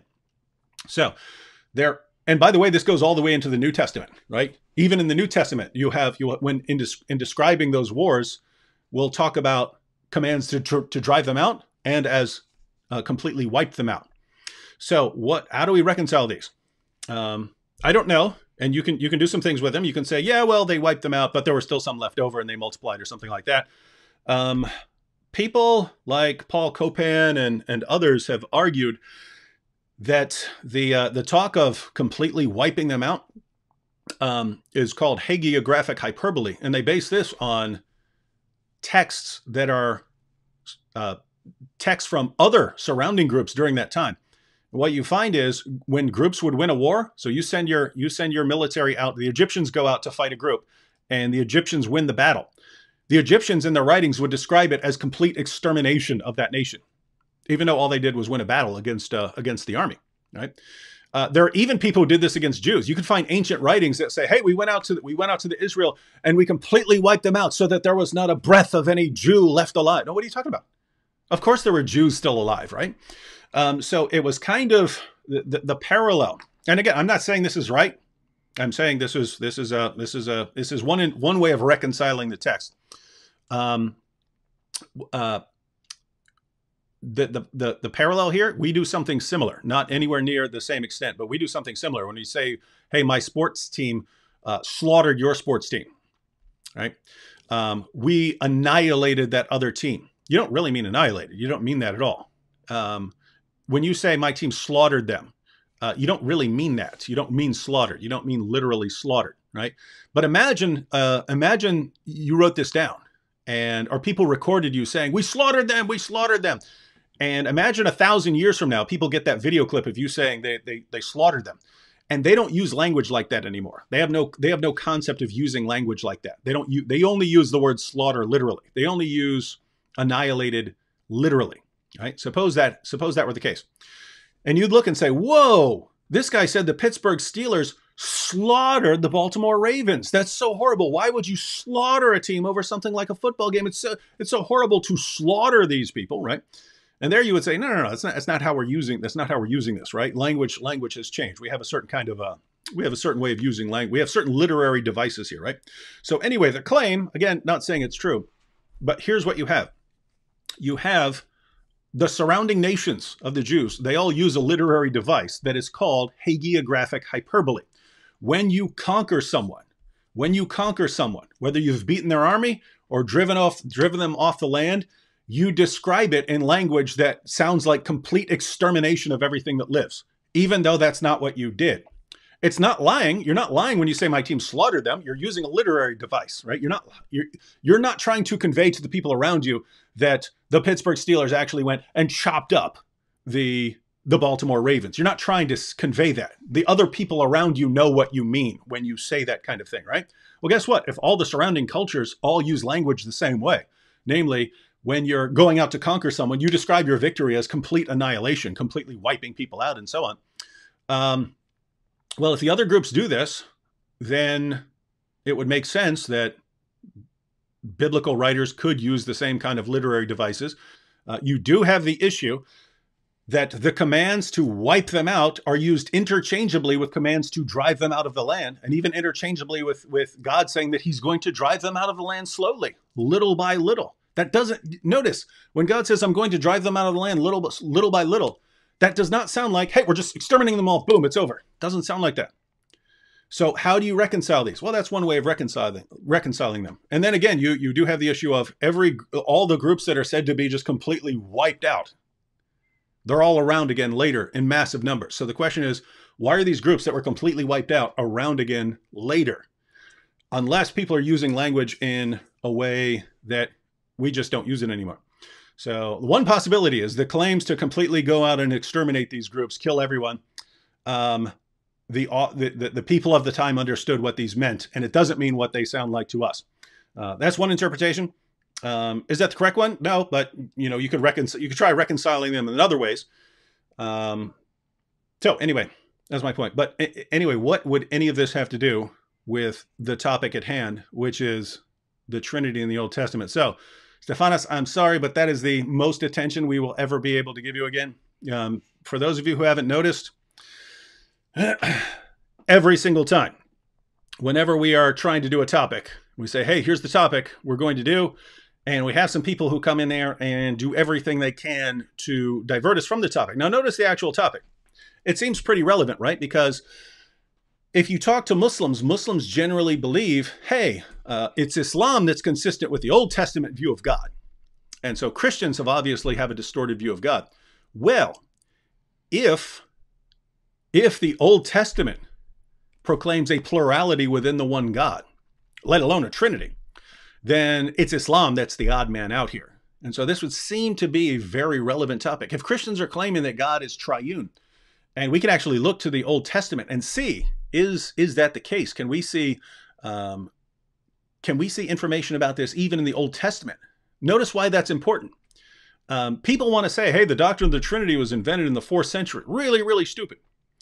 But wherever you want to put it, if you want to say, no, this doctrine was invented in the 4th century, this doctrine was invented in the 3rd century, or this doctrine was invented by the Apostle Paul, wherever you're pinning this doctrine and saying, this is where it came up. If the doctrine is actually much earlier, or you can find hints of it much earlier, that seems relevant. And so, wow. Imagine a situation where we try to get to the truth of these matters. We try to look deep into our beliefs to see how they cohere, whether they fit together well. We look at the evidence and imagine the life of some of the people who just say, hey, these guys are trying to get to the truth. How do I want to spend my life? Distracting them and diverting their attention to something else as much as possible. What do you think about people like that, Anthony? I think they must be followers of Allah. But I did want to say before we conclude, I've been thinking this in my head while you were talking, while he was rambling. No, I'm kidding. The thing that we're just sort of letting slide here is the assumption that Jews didn't interpret the Old Testament this way. And that's something we'll tackle in the videos, or I'll tackle in the videos. And so I want to throw out some resources for you guys, if for those that are interested. One is a book by Daniel Boyarin called Borderlines, the Partition Between Judaism and Christianity. And in that book, Daniel Boyarin he's an Orthodox Jew who's a scholar of Jewish studies. He's a Talmudic scholar. He argues that ancient Jews, prior to the Talmudic rabbis, prior to the Jews who had an axe to grind, he points out that they actually had a belief that was analogous to what Christians believe regarding God. They thought of God as existing in a multi-personal way. And what's most interesting is one of the ways they referred to one of those persons is as the Word. In Aramaic, it's memra. In Greek, it's logos. That's the term that John uses for Jesus. And memra was also, by the way, a way of referring to the angel of the Lord. In some of the passages that mention the angel of the Lord, the ancient Jewish Targums, the paraphrase of the Old Testament, use the phrase memra as a way of denominating him or referring to him. And so, the idea that Jews didn't believe this, that I'm somehow blaspheming when I say this, or any of those kinds of things, is just wildly out of touch with scholarship. And I think that's why you get these people that want to focus on Old Testament wars or something like that. Also because of the embarrassment, right? The embarrassment that Islam is very clearly a religion of violence. And it's embarrassing to compare that to Christianity, where Christ, instead of slaughtering people, laid down his life for people, and then tells his followers to do so as well. Oh, if that had been a Muslim, which I don't know, oh yeah, I would have answered that totally differently. I would have just shown what the Quran says about the inspiration, preservation, and authority of the Old Testament scriptures. And so if he's complaining about it, then I'd have some interesting issues here. All right, a couple. Gosh, I really want to cut off, but there are some quick responses here. Abdul Rahman says, why don't you attribute that logic to Surah Tawbah? So that's Surah 9 of the Quran. This is where you have the commands to fight those who do not believe in Allah, to violently subjugate Jews and Christians until they pay you money. This is where you have fight the unbelievers who are near to you and let them find in you hardness. And so he's saying, why don't we attribute that the same reasoning I just applied to the conquest of the Canaanites and so on? Why don't I apply the same reason? Well, here's the thing: if you were to give us evidence that this is a figure of speech and is not to be understood literally, then I would, right? Like when Muslims say, like people like Shabir Ali, his position on the age of Aisha being 9 is that it was a figure of speech. That you say, hey, she was 9, and that was just a way of saying I was young, but she could have been like 18 or 20 or something like that. It's just an exaggeration or something like that. Now, I don't believe that. The reason I don't believe that is because there's no evidence for it, right? We don't see anyone else using this figure of speech. So if you're going to claim it's a figure of speech, I have no problem with that. but you'd have to give some evidence. When we look at the commands in Surah 9 of the Quran to go out and fight and violently subjugate, that's exactly how Muhammad interpreted that. That's exactly how all four of the rightly guided caliphs interpreted that. So if I'm going to go with some other interpretation, where do I go? Right? Muhammad is the greatest interpreter of the Quran. He interpreted those to mean he needs to violently subjugate the entire world. Right? So that's Muhammad's view. I have nowhere else to go. So if I had reasons to think that this is, that I need to reinterpret that, then that would be one thing, right? When we talk about, the conquest of Canaan, the fighting the Amalekites, the fighting the Midianites, and so on, do we have some reason to think that something is going on here? Yes, as I pointed out, the commands to wipe everything out are used interchangeably with drive them off the land. That should immediately say, wait a minute, something's going on here. We need to solve this little riddle. When all the groups that are said to be wiped out are around later, that should immediately signal you to say, wait a minute, maybe something's going on here. Maybe they're using literary devices that we don't really use. When you look at the surrounding cultures and you see them using the same exact literary device, they will describe a military victory as complete annihilation of a people. Then we should be thinking, wait a minute, maybe something is going on here. So the reason I don't apply the same logic to Surat At-Tawbah is there's no evidence that I should apply it in Surat At-Tawbah. If you have some, I'd be happy to look at that. All right, one last thing, then we have to close out. Sultan here says, because he's brought this up several times, what about Melchizedek? He was made in the image of the sun and doesn't have a beginning and an end. Does that mean he is in the godhood? I'm going to go ahead and give my response here. Let me just read this for you real quick. Because I think this is I'd be interested in Anthony's view here. My view is that's not what the author of Hebrews is doing at all. He's not saying that Melchizedek is divine. He's not saying that this is a divine person. He's not saying that he literally has no beginning or end. That's my view. If Anthony has a different one, that'd be interested in hearing that. But if you look at Hebrews, he's presenting a problem here. Namely, in the Old Testament, the Jews had a priesthood, the Levitic priesthood. But they're told that the priesthood of the Messiah is going to be after the order of Melchizedek. So the question is, why isn't it why isn't the Messiah after the priesthood of the order of the Levites and not after Melchizedek? Right? And I mean, why is it Melchizedek? So he puts this forward in chapter 7 of the book of Hebrews. Says, now if perfection was through the Levitical priesthood, for on the basis of it the people received the law, what further need was there for another priest to arise according to the order of Melchizedek and not be designated according to the order of Aaron? So he's presenting this as an issue. Why is the Messiah a priest after the order of Melchizedek?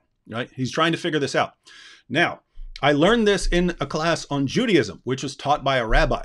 He started telling us about how the rabbis who took the Old Testament very, very seriously, who took their scriptures very seriously, would try to understand messages that God was giving them. Right? You have all these situations of parallels in the Old Testament where it would say one thing and then it would say the same thing in different words.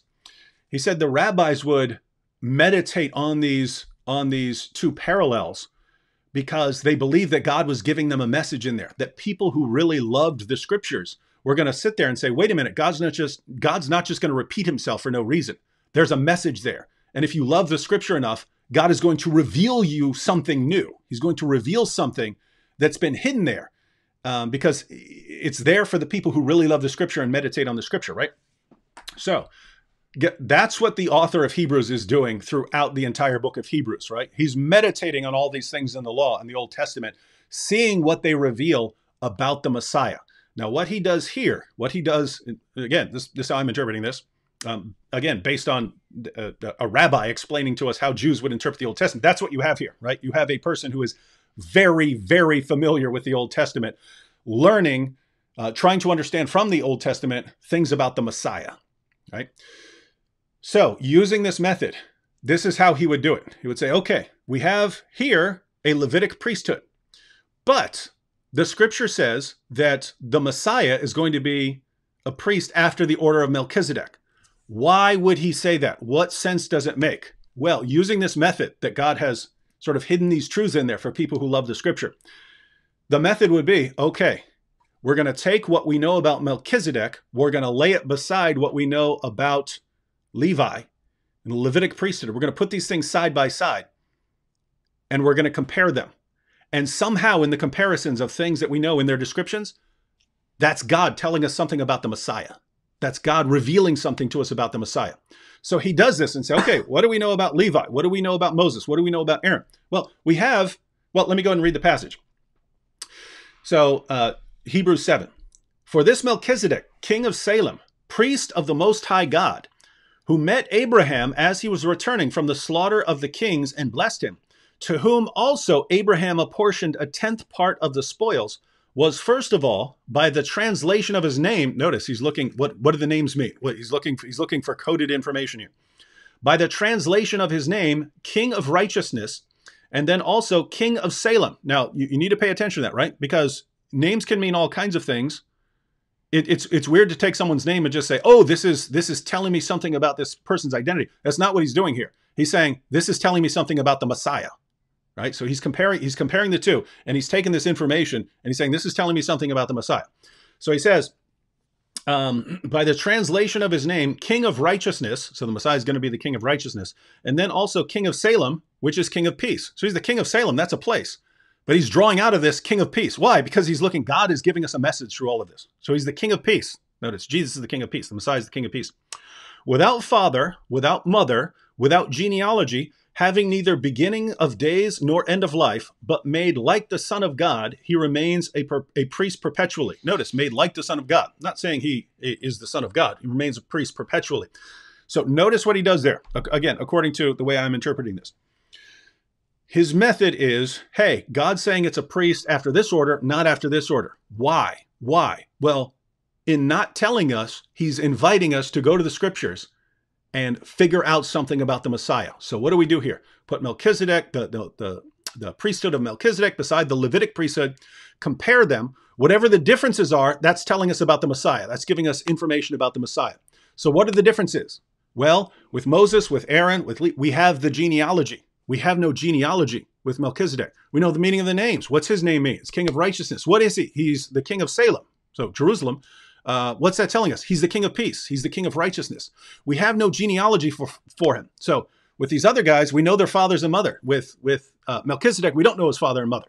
Right? We have no genealogy. What is this telling us? This is telling us that the Messiah is actually something greater. The Messiah he's eternal. Right? He's not just an ordinary human being. So he draws all of this information out because he's looking for kind of hidden messages, coded information that God has left there, placed in there for people who love the scriptures to learn truths about the Messiah. And he goes just based on the text, pulling out all of these things. And then he's saying, and look, that is Jesus. That's who this is. So that's my understanding of what's going on there. So is he saying, no, Melchizedek, he's the son of God too. He's part of the Godhead too. No, what possible basis could he have for saying that? And there's no real basis for saying that in the text. He's using a Jewish method, a rabbinic method of interpretation that he's applying to this to learn things about the Messiah. So these guys view the Old Testament, the Jewish scriptures, as containing all of this straightforward information, but also all of these deep truths for people who love the scriptures. And they had methods for getting to the bottom of these things and methods for drawing out these deep truths. As far as I can tell, that's what the author of Hebrews is doing. But I don't think he's saying that Melchizedek is part of the Godhead. That's my understanding. That's the way I've interpreted it. Anthony, am I wrong here? You are much more educated on these things than I am. I would agree with that. Simply, the way it's encapsulated in a nutshell is just to say that Melchizedek is a type of Christ. He is a pointer, like so many Old Testament figures are, to the Messiah. And David's laid out the way that emerges, by laying side by side Melchizedek and the Levitical priests and noting relevant differences. The other thing is, though, that I'd point out is those who take the view that Melchizedek is a divine person, a theophany, don't end up making him a different figure from Christ himself. So it's not as if there's a fourth figure in the Godhead according to the Old Testament or the New. You would just say that's the pre-incarnate Christ, or the Spirit, or something like that. You have to do something like that, right? Yeah, either the Son or the Spirit, but it wouldn't amount to a fourth person. So, but it's clear that that Melchizedek is not a divine person according to the Old Testament, but can function as a type of the divine person who is Christ because of these ways of approaching the scriptures. And this is not an isolated phenomenon, right? I mean, scripture is replete with this sort of thing. And it's also not, and you already pointed this out, though, but it's also not a distinctively Christian thing. This precedes Christians. Jews were looking at the Old Testament scriptures as pointers or foreshadowings long before Christians were on the scene. And that's why the early apostles and the early Christians are engaged in this sort of thing, because that's the sort of thing that Jews had always been doing. And what's interesting is it's not just later Jews who are doing this, but you find this sort of thing in the Bible itself, where people, older individuals, are interpreted as types of later individuals. And I give you an example really quickly. We're about to wrap up here, but really quickly, when you look at the book of Daniel, right, just think about it. You've got a Jewish youth who's in captivity to a pagan king, but because he's able, unlike other figures in the Bible that are in history that we know of, he's able to interpret the dream of the king. He's exalted in the king's service, and now becomes a prominent figure with great authority throughout this pagan kingdom. Who does that sound like? I was talking to you about Daniel, right? But most of you probably recognized, and I hope all of you did, but that sounds a lot like Joseph, doesn't it? And so there's a significance there. Once you realize there's that connection, then you should start thinking that God is probably telling you something significant by doing that. And there is a significance. I'm not going to trace that out, but you have this kind of foreshadowing taking place in the case of Daniel through Joseph. And all of this, of course, ultimately points to Christ, whose father, by the way, is Joseph, who has a number of dreams, right? Supernatural dreams. Anyways, I won't go down that whole road, but. All right, guys. I just want to close out with this comment.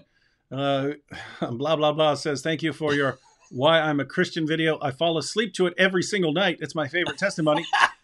Well, that may be the creepiest comment I've ever got in my life, because that is, how do you not have nightmares? I'm talking about some horrible, horrible stuff in that video, especially if you don't get to the nice part, right? The conversion part. What if you just fall asleep after all the horrible things?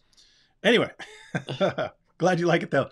All right, everyone. And we're going to be recording tomorrow, but if we get a lot of work done during the day and we're able, we are planning again to go live again tomorrow night, where we'll be taking more questions and continuing our discussion of the Trinity. All right.